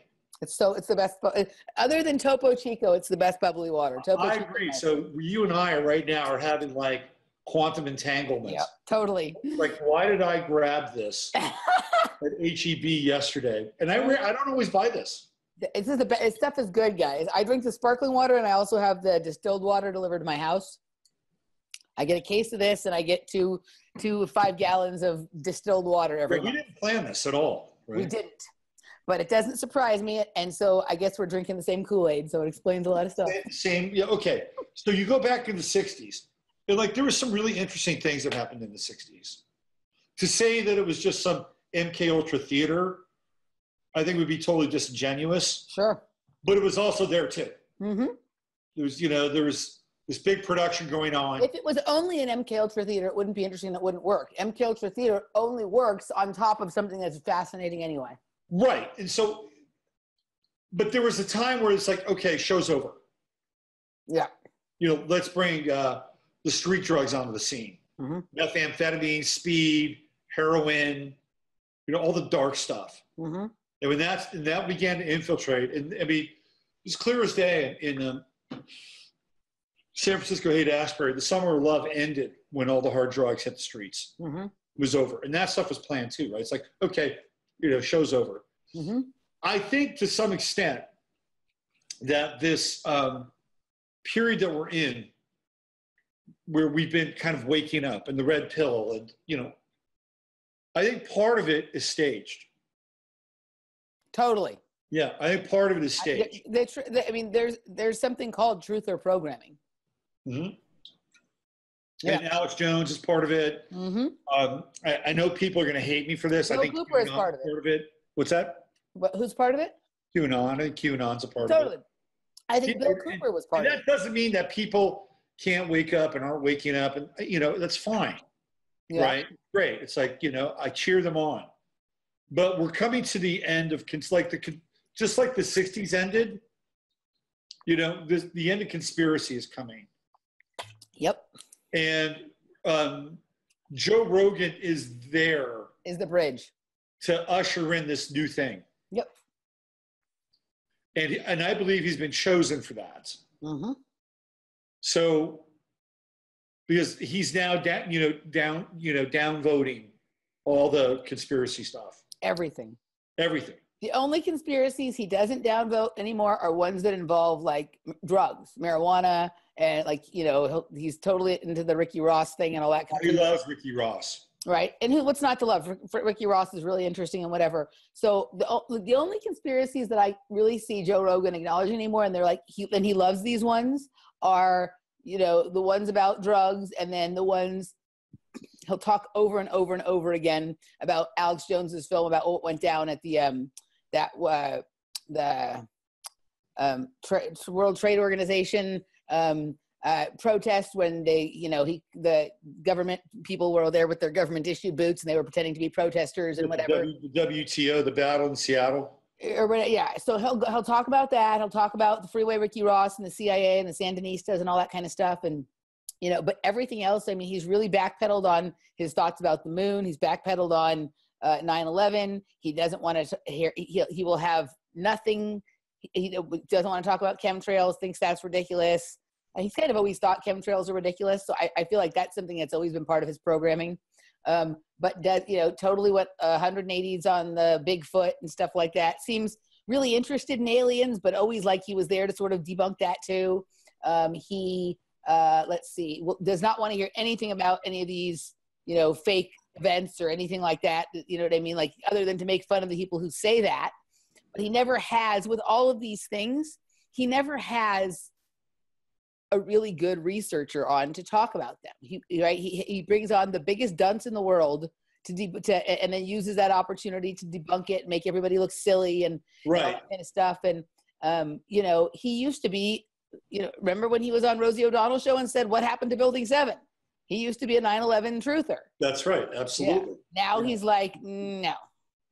Yeah, he won't go there. Well, so there's a reason for that, because they are now getting ready to kind of end the age of the conspiracy theory for a number of reasons. They want to go through this kind of collective debunking now in mock. Yeah, it's like it's reached this kind of fever pitch. Well, and Joe Rogan is the mocker and king. Right. Joe Rogan first. So I can't remember what happened first, but obviously he was on what was that gross show he was on? Where they ate bugs and did dares and stuff. Yeah. It was called, talking about, it's escaping my mind. I can't think of it, but so I can't remember if that was the first place I saw him, or my friend RJ used to sing some song that was from South Park singing about Joe Rogan. So we all know that when they're and this was like back in like 2001 or something, right? So if they were already talking about Joe Rogan on South Park in 2001, then we know, because they put all this shit in South Park and The Simpsons and all that kind of stuff, that he was going to be a more major figure. And the first way we got to know him was by fear factor. Fear factor. Getting people to do things that are gross and dehumanizing and sacrificial and all that kind of shit. It's almost like Illuminati rituals, right? Totally, yeah. Like being dropped into ice cold water, It was a precursor of shit like the Ice Bucket Challenge. Oh, yeah. But they actually kind of mirrored Illuminati rituals, being buried in a clear polyurethane casket with thousands of cockroaches from South America. Right. Stuff like that. Yeah. Yeah, no, he reveled in it. He loved it. He was very into it. Yeah. That's where he came.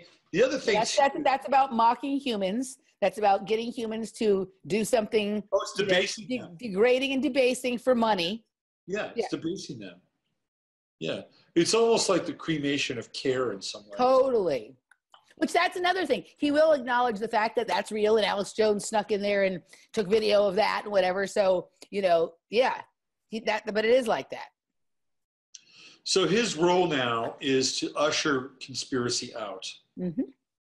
That's his role. To make it seem silly and passé. That's right. Which means also that if you take this perspective, you'll be smarter than these stupid conspiracy people. Mm-hmm. Yeah. Forget conspiracy. Instead, join the intellectual dark web, where we question things, but only to a point. And we do it in suits. And we do it in, fancy theaters and whatnot. And these are, and there's no criticism of Israel. You can't go there. Right. Well, but, so yeah, I agree with you. I agree with you about all of that. And then I also think there's a darker, deeper layer. But as far as what you're saying, if he wants to, if he's really as interesting and as smart and this is really as cutting edge of a show as it's supposed to be, have a really bright conspiracy researcher on, right? Have on Melissa Dykes from Truth Stream Media. Have on, if you're going to talk about, have on a James Corbett or something like that. Somebody who isn't silly, right? Somebody you can have. I'd love to see him have E. Michael Jones on. E. Michael Jones would eat him for lunch. Pull any of his bullying. E. Michael Jones. Who's E. Michael Jones? He's a researcher. He wrote Barren Metal, and he wrote a really amazing book about, I forget the name of it, but it's about urban renewal as a kind of this urban renewal as racial warfare. I mean, it's really like Michael Jones. He's a big time Catholic. He's really, really, really steeped in Catholicism. Yeah. And there's that part of him I don't really like adhere to in a lot of ways, but he has this kind of moral courage and conviction that comes out of that, and he's brilliant. He's brilliant. And if he had, or even a guy like Michael Hoffman, Michael Hoffman's the guy that talks about the revelation method. Michael Hoffman's a genius. So if Rogan had either of those guys on, I mean. But I mean, if you want to talk about some of these, more current conspiracies and all the, he never has somebody who's intelligent who's done a lot of research, who's written a really good book about it. With conspiracy stuff. Then with the alien stuff, he has people like Tom DeLonge and Stephen Greer and Steven Tyler on there to talk about it. Why not? Whatever you think of him, if you want to talk about the shit that's going, forget the aliens. If he wants to have someone on there to talk about the shit that's going on in the sky, why not have Joseph Farrell or Catherine Austin Fitts or someone like that who can speak about something intelligent that's going on with the finances and the, the stuff around it and whatever, right? He won't though. He won't go there. He only has people on to talk about, he'll mock chemtrails, but he's never had somebody who is a serious, researcher, on there to talk about that kind of stuff. He just laughs at it and makes fun of it with people who don't really know anything about it, right. So if he really is, why not have somebody intelligent on to talk about it? When he wants to have someone on to talk about something that he thinks is a serious issue, he gets somebody say, one of the great shows he did recently, maybe it was last year, was with Paul Stamets, who's like a famous mycologist, right? To talk about mushrooms and different kinds of stuff. It was a fascinating show. Get somebody who's that level intellectual, who is more conspiratorial minded to come on and speak to some of this. And if you want to go ahead and disagree, go ahead and disagree. But why can't there just be an agreement to talk about something and disagree? Why does it have to be this browbeating? So there's that level of it. Well, but that's where his power trip comes in. Yeah. This guy's into power. I mean, one of the things that he has no air in his chart. None. So he can't get up above. Alex Jones was like the helium to his balloon in some ways. And, but he has no air in his chart, so he can't get a larger perspective. He's too rooted in earth and fire and water, right? Those are his main elements, and primarily fire. He's got a lot of fire in his chart. So I thought about this idea of power and how somebody like Joe Rogan could make a decision to, kind of go back on the res, so to speak, right? Right. And I thought, in a lot of ways, it's simply also, in as much as we're going to get in maybe some of this other CIA stuff. Yeah. It's also a personal choice where he could, the conspiracy stuff has a limited shelf life, and it's getting even more limited now. Mm-hmm. And he probably even knows that on a number of different levels. And so what he's doing is he's removing himself, and he's giving himself more longevity. He's becoming more mainstream. Yeah. That's what he's aiming for. And that's power and it's money. Yeah. And sometimes the most basic and fundamental sorts of reasons are the ones that motivate people to do certain things versus, somebody threatening his family or, some of those things. I mean, I think he's more into power than he's into money. I think he is more motivated by the power than the money. Power. Power.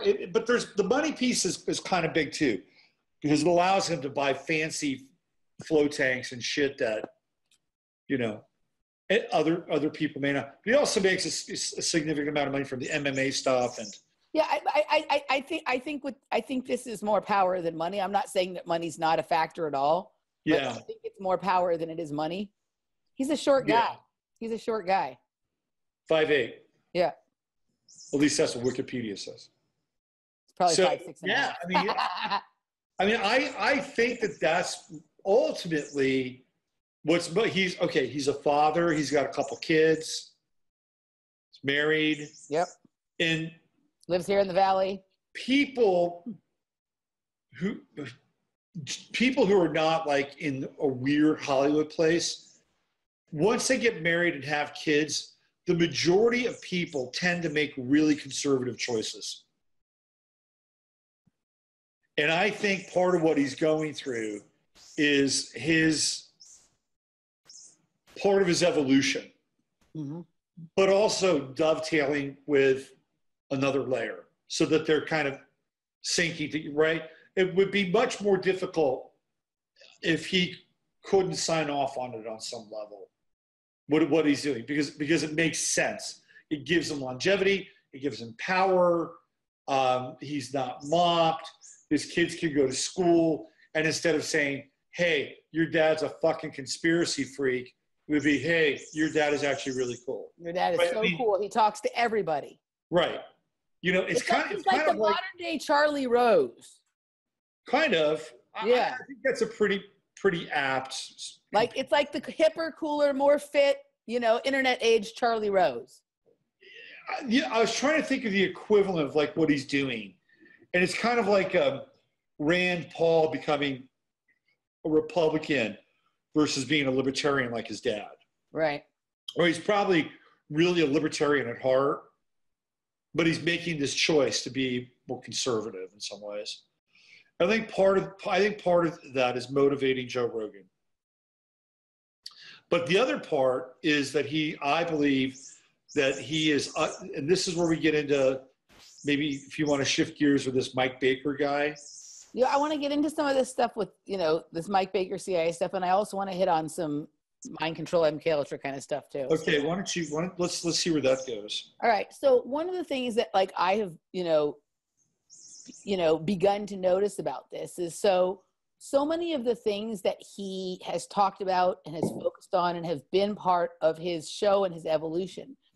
The float tanks, the DMT, the mushrooms, the exercise, the training, the MMA fighting, the ketogenic diet. This is all part of the training. This is all stuff, these are all things that were maybe not so much the ketogenic diet, right? Because that is more a solution to the issue later. But like, these are all things that were done to kids in the projects. Anechoic chambers, high dosing of psychedelics, when at really young ages, training in physical, stuff, training in high level physical activity. That's right. Combat, all that kind of stuff. Yep. Right. Discussion of certain kinds of esoteric activities and exercises and stuff. He's basically bringing to the mainstream on a podcast the same thing that was brought to me or to many other people like me in an underground base in the 70s. It's the externalization of MK Ultra.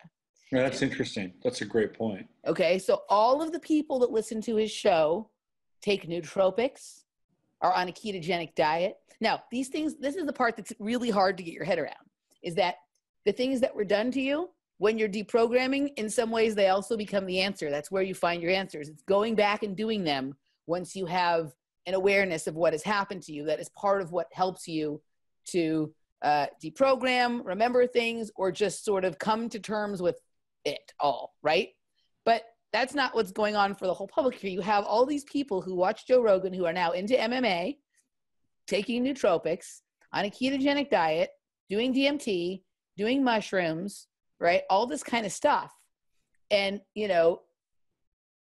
not necessarily with a level of awareness about all the other stuff going on in the world, because they're also getting all their information from Joe Rogan. Right. So he is the single stop dispenser for a personally administrated MK Ultra mind control program. That's really interesting. That is really, really interesting. And that makes sense with like the end of conspiracy, right? Yeah. Yeah. It's like, here's the new truth. Right. Yeah. Everybody under mind control, and isn't it cool? Yeah, it's really interesting. Like I was, well, you and I were just discussing putting this together. I told you that story about this guy by the way, this guy's ex-military, and he's the husband of like one of my students, and I really hadn't had a whole lot of contact with him, and he just popped up on my chat one day on Facebook, and he asked me what I thought of Alex Jones. Right. And I had been to his page, and I'd seen some of the stuff he put up there, and was like, I didn't know really where he's coming from, but I felt like I was being like sounded out, like sonar. And I said, this is interesting. I said, yeah, whatever, Alex Jones. And then I started to talk up Aaron and Melissa Dykes. Right. And then he really gets into Joe Rogan. Mm-hmm. Says, I listen to Joe Rogan all the time.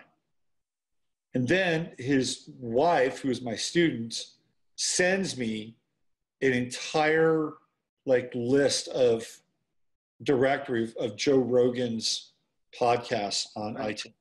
Yeah. Well, so they were working sort of synchronously. Head and tail of the dragon. Alex Jones, Joe Rogan. To listen to Joe Rogan. Yep.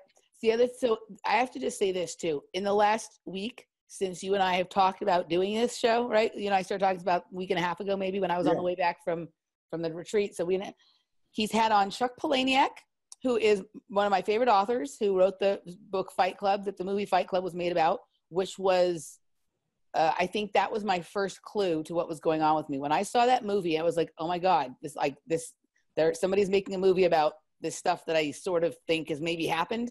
This has to be a real thing if there's somebody else thinking about that. Yeah. It was still many more years before I figured it out. But that was, I think, the first light bulb in my head.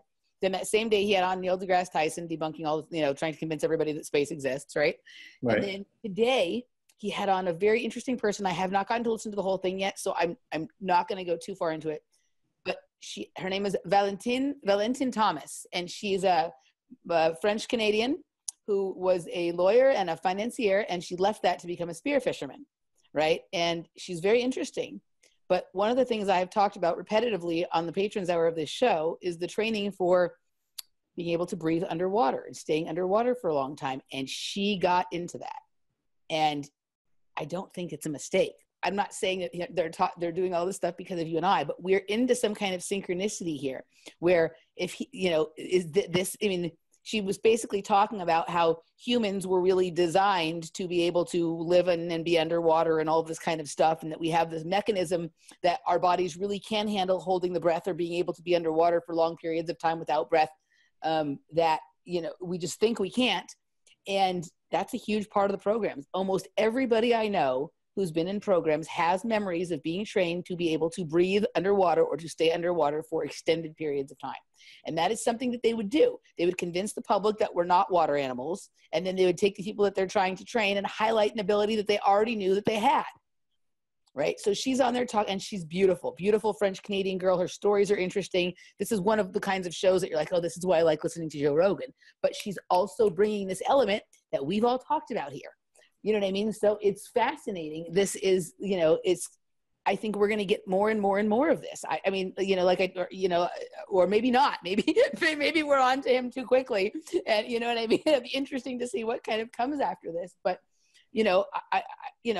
I think she's organic. I think her story is on some level is organic. If there is any, I only got to listen to a few clips. I haven't listened to the whole thing. But in this show, he starts talking about the aquatic ape theory.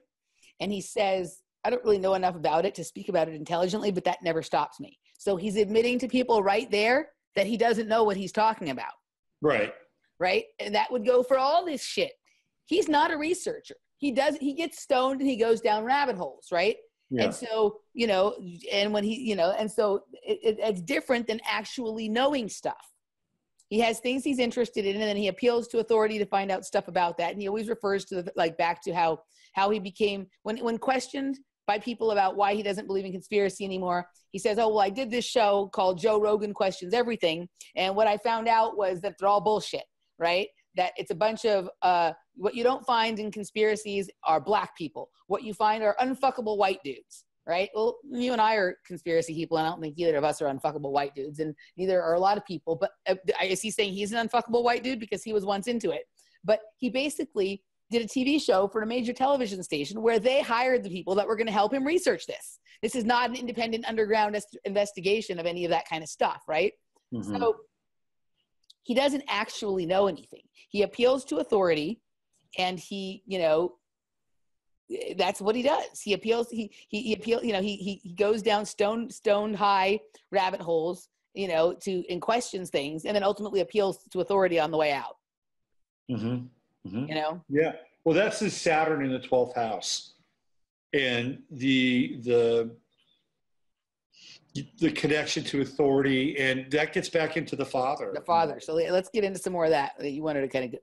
And we want to get into the CIA, and then the father, right?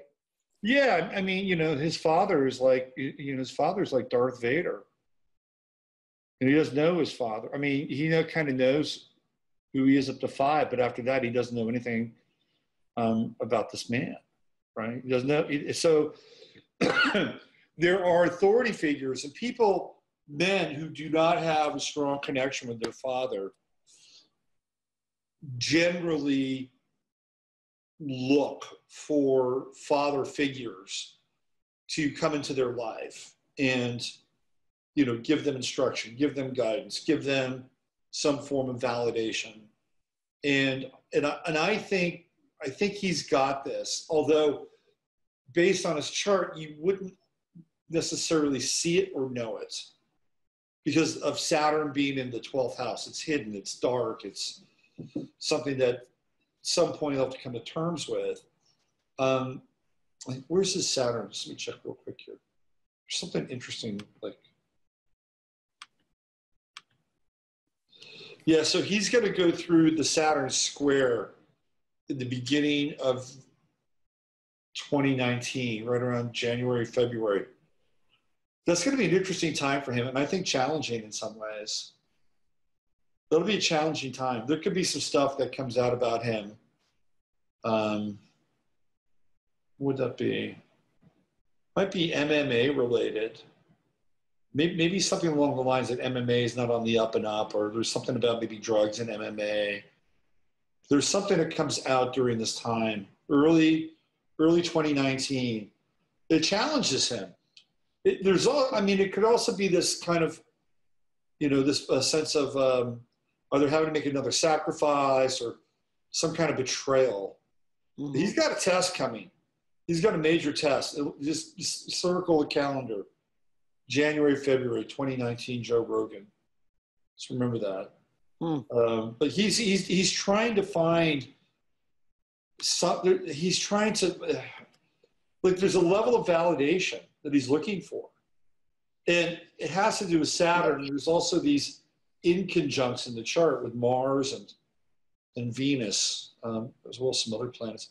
Anyway, could it be that the Saturnian figure that he's looking for is this authority that has now kind of superimposed itself on his show and is now guiding and directing him to the exact same thing? That was a brilliant insight that you had about him sort of being a trainer in some ways. Mm-hmm. Just like Fight Club. This is interesting stuff. He had Chuck Palahniuk on the other day, right? Yeah. That's kind of what this is, right? That's this. And that's what we're in. And, that's what, even when you get down to the most conspiratorial thing to really talk about, which is cloning centers and shit like that, that is what is going on down there. It is Fight Club down there. And I know because I've been there. It's Fight Club. Wow. It's intense. It's Fight Club. It's pay for play. You know what I mean? Yeah, no, they kill each other. It's, you know what I mean? It's, you know, like losing limbs and shit like that. Now it's happening in a holographic space. So it's a different kind of experience than, you know, what is portrayed in the movie, but that's a pretty good description of what's going on down there. You know, it's not pretty, you know, Right. There's a celebrity aspect to it. Donald Marshall sort of really, you know, pooped in the punch bowl on some of it and made it a little bit ridiculous, but a lot of things he says is right. But it's, you know, that's what's going on. In Fight Club, I don't know, you know, I don't know to what level Chuck Palahniuk is aware that he either wrote the script for them or that they, you know, that he wrote it because he was describing his own experience. I don't know how self-aware he is. I don't think you could write outside your experience. Yeah. I think it's very difficult. Very, very difficult. Yeah. I mean, that movie, I mean, for those of you who have not seen Fight Club or those of you who have not seen it since, I should go back and watch it because I know so much more about what's going on in the world than the last time I saw it. Go watch that. It's all there. Oh, absolutely. It's all there. Absolutely. Okay, so it's all there. It's all there. I was shocked when I saw it for the first time. Yeah, me too. I was laying on.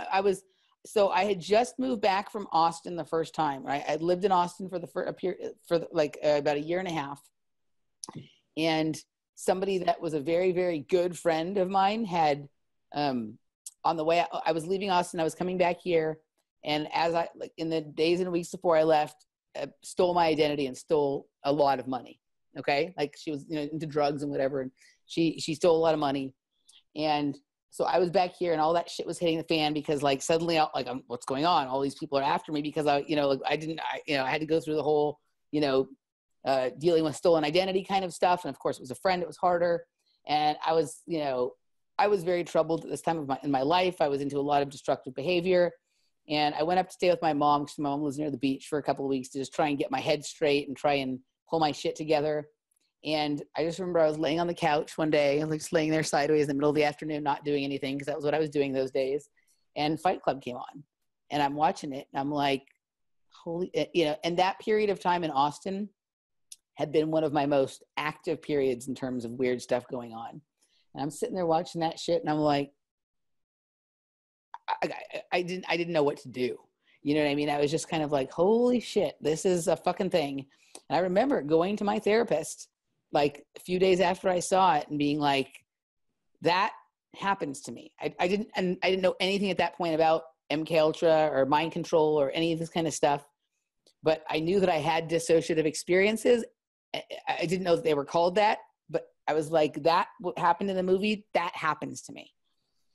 And, you know, it was many, many years before I figured out what was really going on. But that movie was a huge eye-opener for me.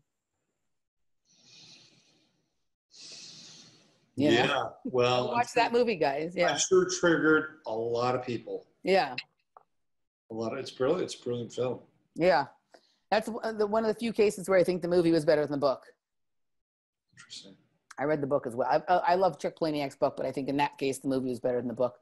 Okay, so we kind of got off on a little side tangent there, but yes, it is interesting. It's like I don't know if I have. So does it make Joe Rogan now an official gatekeeper, but in a different kind of way? It's so, yeah. This is the new theater of mind control. Makes sense. This is the new MK Ultra theater. This is the new Woodstock. It makes sense because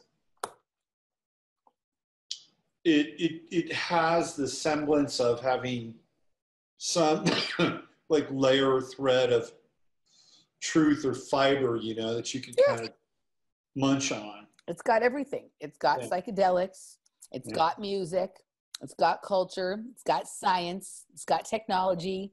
It's got archaeology. It's got all the stuff, right? It's a completely fleshed out thing. It's got the discussion of, you know, I really like her. He had that woman, I can't remember her name now, Asian woman, talks about She's a sexologist. She's like a sex researcher. She has interesting things to say. There's all the elements that were there with the movements of the 60s, of the late 60s. It's all there. It's just in a different high-tech package. And it's coming from a jock instead of from, a geek.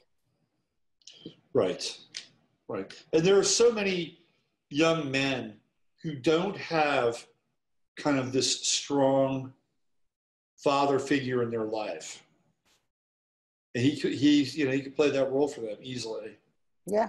He talks about, you can tell how much he loves his daughters when he talks about his daughters. You know what I mean? So he has that sort of, he seems like he's probably a good parent. You know what I mean? He has that sort of, yeah. Right. Absolutely. And even more reason to kind of leave, conspiracy world behind. Yeah. And he can easily justify that.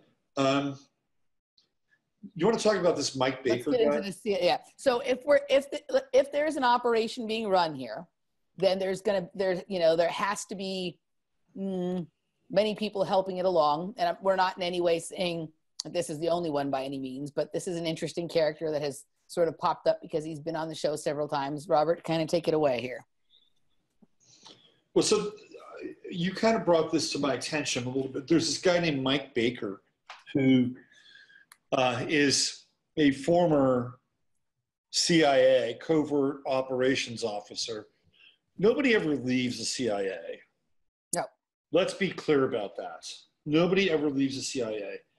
They may be less involved. Nobody ever leaves. And a lot of these guys have these security clearances. And they continue to use their security clearances because they're really good for them in business. Mm-hmm. Now, I don't know if Mike Baker still has a security clearance, but if he does, it would clearly help him in the private sector. So I just thought of something really funny too. It probably means nothing. His name is Mike Baker. So Joe Rogan sits there with the mic and is always getting people to adjust their mic, and he gets everybody on his show baked. Mike Baker. There you go. It's true. Right? Absolutely. There's always something like this in these things we talk about. Okay, go on. So Mike Baker, this is what it says here. He's born in England, of all places, and yet he's CIA, so he's got international connection. He's MI5 too, right? No.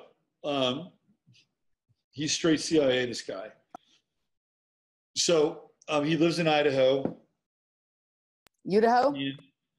It says here, okay, so former covert operations officer at CIA, president and co-founder of Diligence, which is this company that is, sort of a black cube kind of company.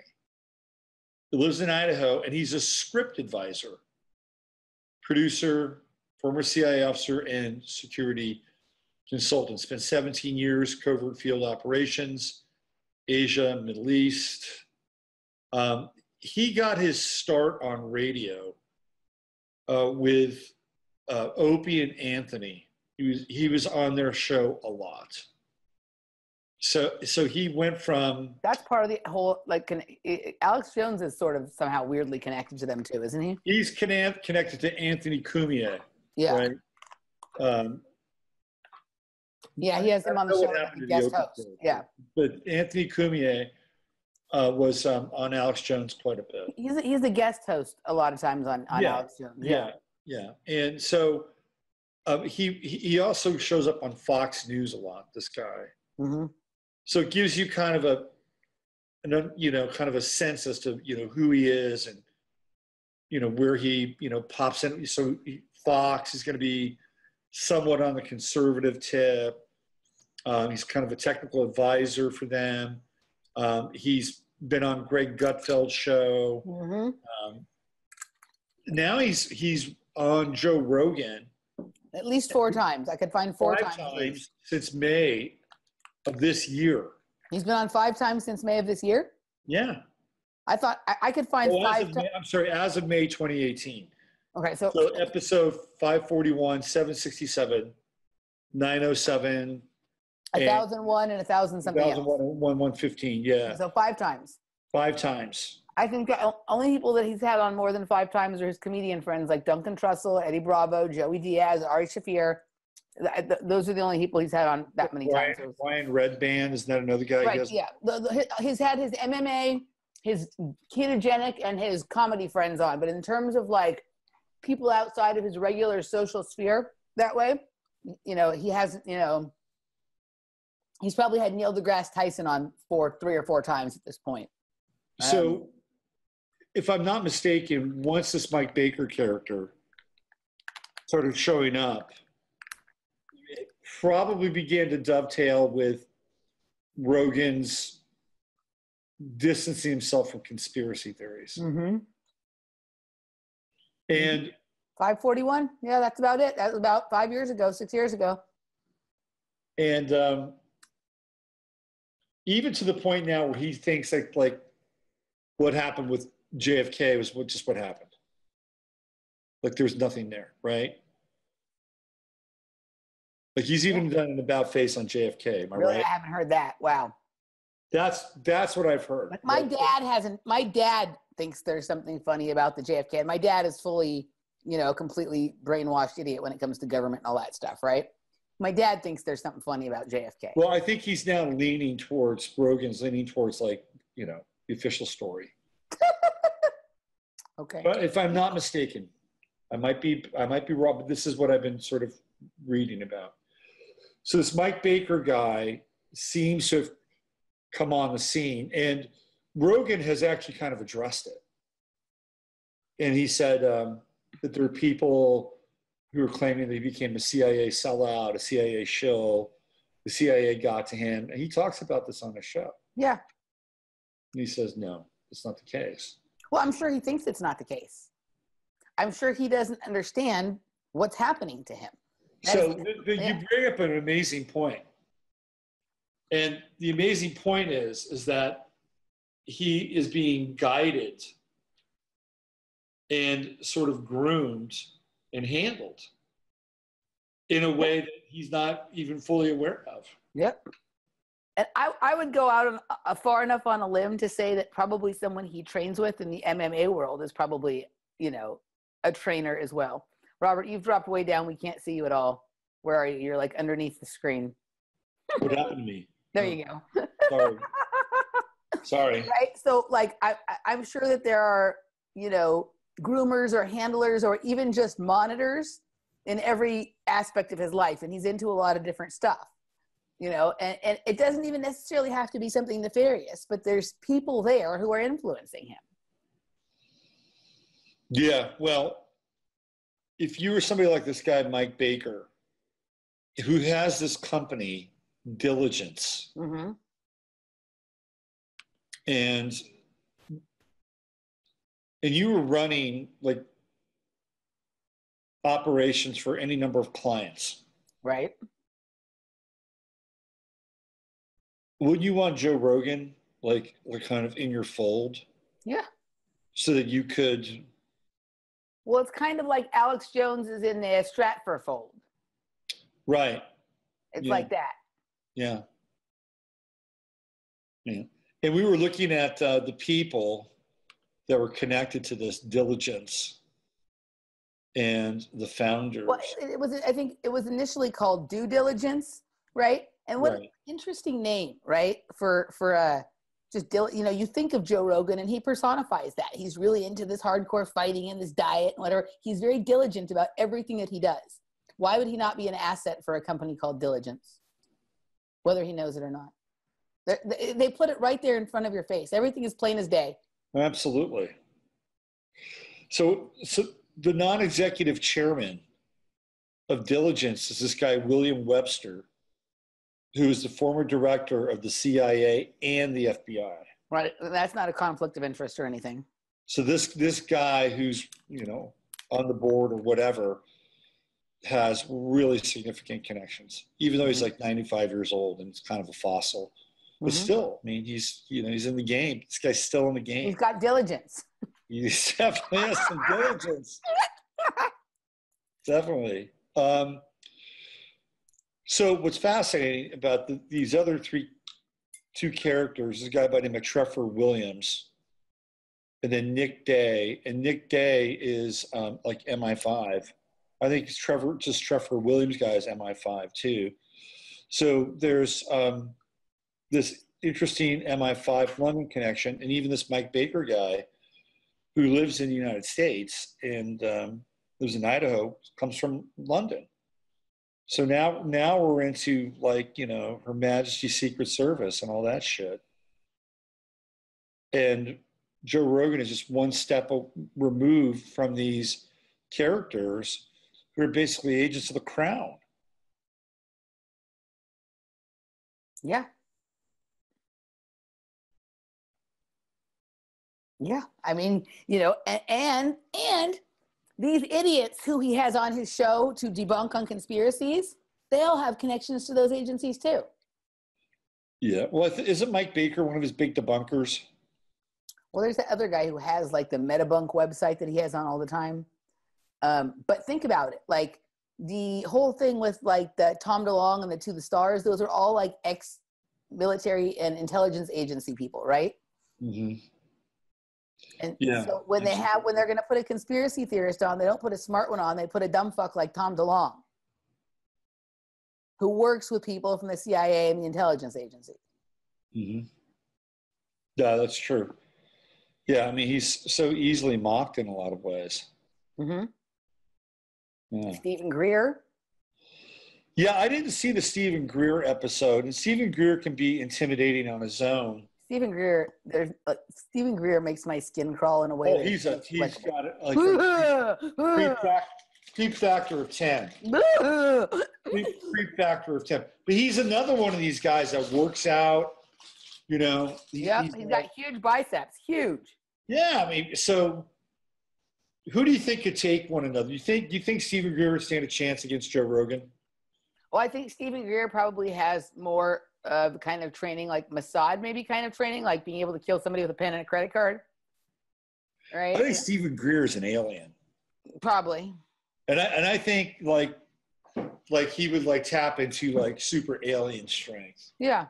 And I think Joe Rogan's Bigfoot and Stephen Greer is an alien. So he looks so freaking alien-esque, man. He's so weird. Nothing could make my skin. It's hard to imagine someone making my skin crawl more than Stephen Greer. So what was that exchange like? I didn't see that one. I watched a little bit of it. It was several years ago now. I have no interest in Stephen Greer or anything he talks about, so I was just watching for like the, voyeurism aspect of it, and I don't really remember. But, he obviously is more intelligent and made more sense than Tom DeLonge or, Steven Tyler about this kind of stuff. But it was several years back, so Joe wasn't mocking quite as hard as he's mocking now, but he was mocking. Steven Tyler, he made poor Steven Tyler look senile. Well, I mean, it's not hard, but...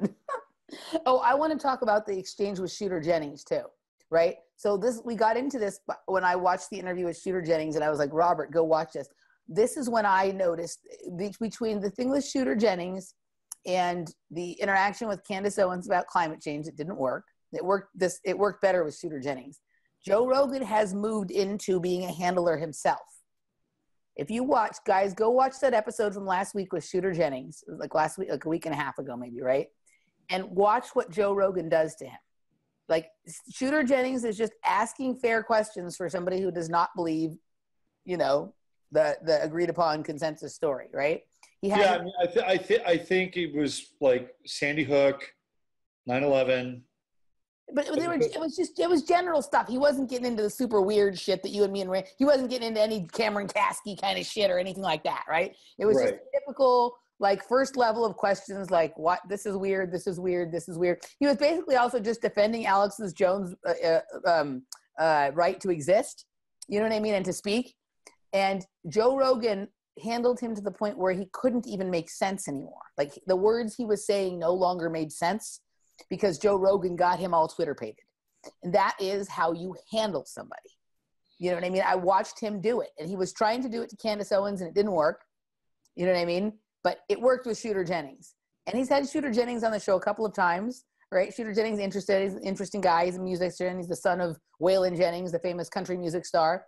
And he's one of these kind of weird sort of libertarian guys who, has some, open to conspiracies and whatever, but he's, and why did Joe Rogan have to do that? Why did you have to take this guy and make him look like a fucking idiot? Why? It's in his chart. It's that seventh house. Yeah. And the domination of Scorpio of the seventh house in the South Node. Yeah, I mean, it's going to happen. It's what he does. It's what he did to Jan Irvin. Jan Irvin is smart, though. Jan Irvin can at least put up a fight. Shooter Jennings was like, they had no chance. So Eddie Bravo and Shooter Jennings, their birthdays are separated by 4 days. Oh, that's interesting. They're both Tauruses. So Shooter Jennings was born May 19th. I remember seeing this. I looked up his chart a little bit. And then Eddie Bravo is May 15th. I think May 15th is it Dennis Rodman's birthday? Mm. Just to make sure. Yeah, May 15th. So they're separated by 4 days, which means both their sons are in his first house. So they would be prominent people in Joe Rogan's life. Anybody's Taurus is going to be a prominent person in Joe Rogan's life. He's gonna I wouldn't say use them, but anytime somebody's son is in your first house, like you are amping on their energy. Mm. He definitely amps on Eddie Bravo's energy. He loves getting all worked up with Eddie Bravo and all that kind of stuff. He loves that. Yeah. Yeah. But like you said, though, he hasn't been on a show for a while. He was on not that long ago. He still hasn't come. This is where it's interesting, right? And this is where I think there is a part of Joe Rogan that is sincere. It's like, okay, I'm still going to let these topics be talked about, which for some people is the gateway opening. You know what I mean? So he still lets the topics be talked about, and then it's up to you. And that's the same thing with all this shit, right? Like, you're in trouble if you believe Alex Jones. You're not going to end up in a good place. But if you take the initiative of taking something you heard on Alex Jones and starting to do your own research and becoming an autodidact, then eventually you will find your way to something that closer resembles the truth. And that's the same here. Joe Rogan and Alex Jones are the head and the tail of the dragon. They're doing the same thing on the opposite end of the animal. Yeah. Certainly they are for now. Yeah. Absolutely. Yeah, Dennis Rodman, May 13th. So 2 days before Eddie Bravo. Just in case you were wondering at home. Yeah, so Eddie Bravo is not dumb, but because of his personality and how he gets so hyped up and whatever, it's easy to kind of make him look crazy too. But if you actually listen to the content of what Eddie Bravo says, there's some, he obviously has done a fair amount of research and he doesn't know everything and he'll say that himself, but he's just not buying it. He doesn't say he knows what the answer is. He just feels like he knows what the answer isn't. And there's nothing wrong with that. I don't understand. I agree. That's actually a pretty good position to have. Yeah. And he's got an interest, because he's a jujitsu master, he likes to have something to sort of push against, to fight back against, to sort of, that's sort of what jujitsu is all about, is resist, taking the resistance of something. So that's in his personality. And it is interesting how they maintain this close friendship when at this point, Eddie Bravo thinks something funny is going on with Joe, but they're still friends. Yeah. Yeah. Yeah. So, wow. What's next for Joe Rogan? I mean, where do you think? I mean, he's blowing. He's pretty big. He's got the most popular podcast in the absolute peak right now. I think the next, for about the last 6 months and the 6 months going forward, I mean, Joe, there is no more pivotal person in information right now, I think, than Joe Rogan. And I think that, I don't dissuade people from there's lots of interesting stuff there. There's good information there, but there's also a program. There's also an agenda. There's also a regimen. You know what I mean? And so, there's a lot of people out there, especially liberals who just left the reservation or sort of libertarian minded people who are afraid to dive into the conspiracy kind of stuff, that they're real into Joe Rogan. So you cannot, and this goes for anything. This goes for information from anyone, including me and from Robert. Go look into shit yourself. Don't take it hook, line, and sinker.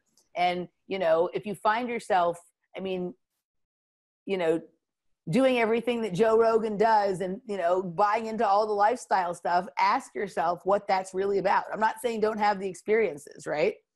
But it's pretty funny how he's popularized all of this stuff while he's been taking people. So part of the reason you give people psychedelics and put them in a tank, and it's like shamanic initiation kind of stuff, right? You're going to take them on a journey.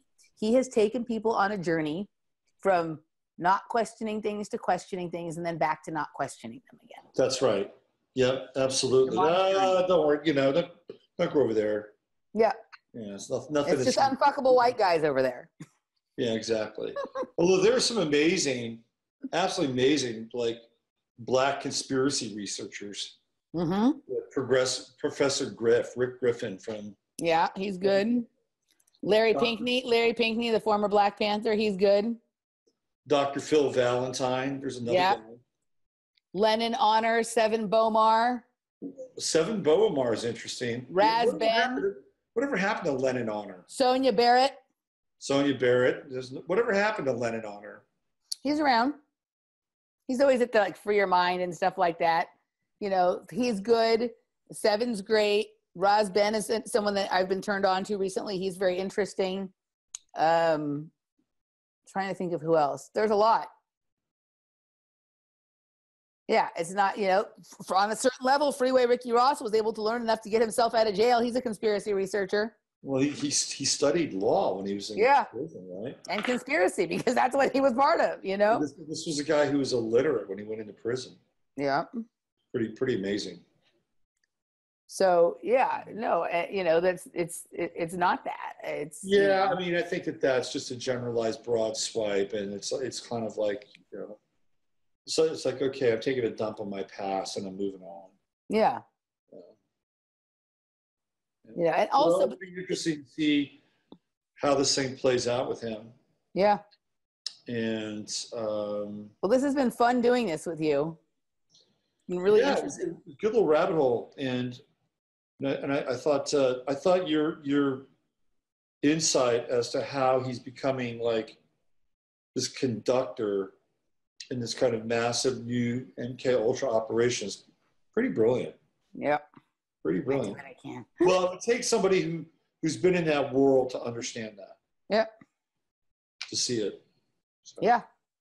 You know, and he was when I was just on the edge, like when I was just starting to figure it out, was about the time his podcast showed up and started getting real popular. So it's entirely possible that this was planned all along because they knew people like me were coming. You know what I mean? And so catch them.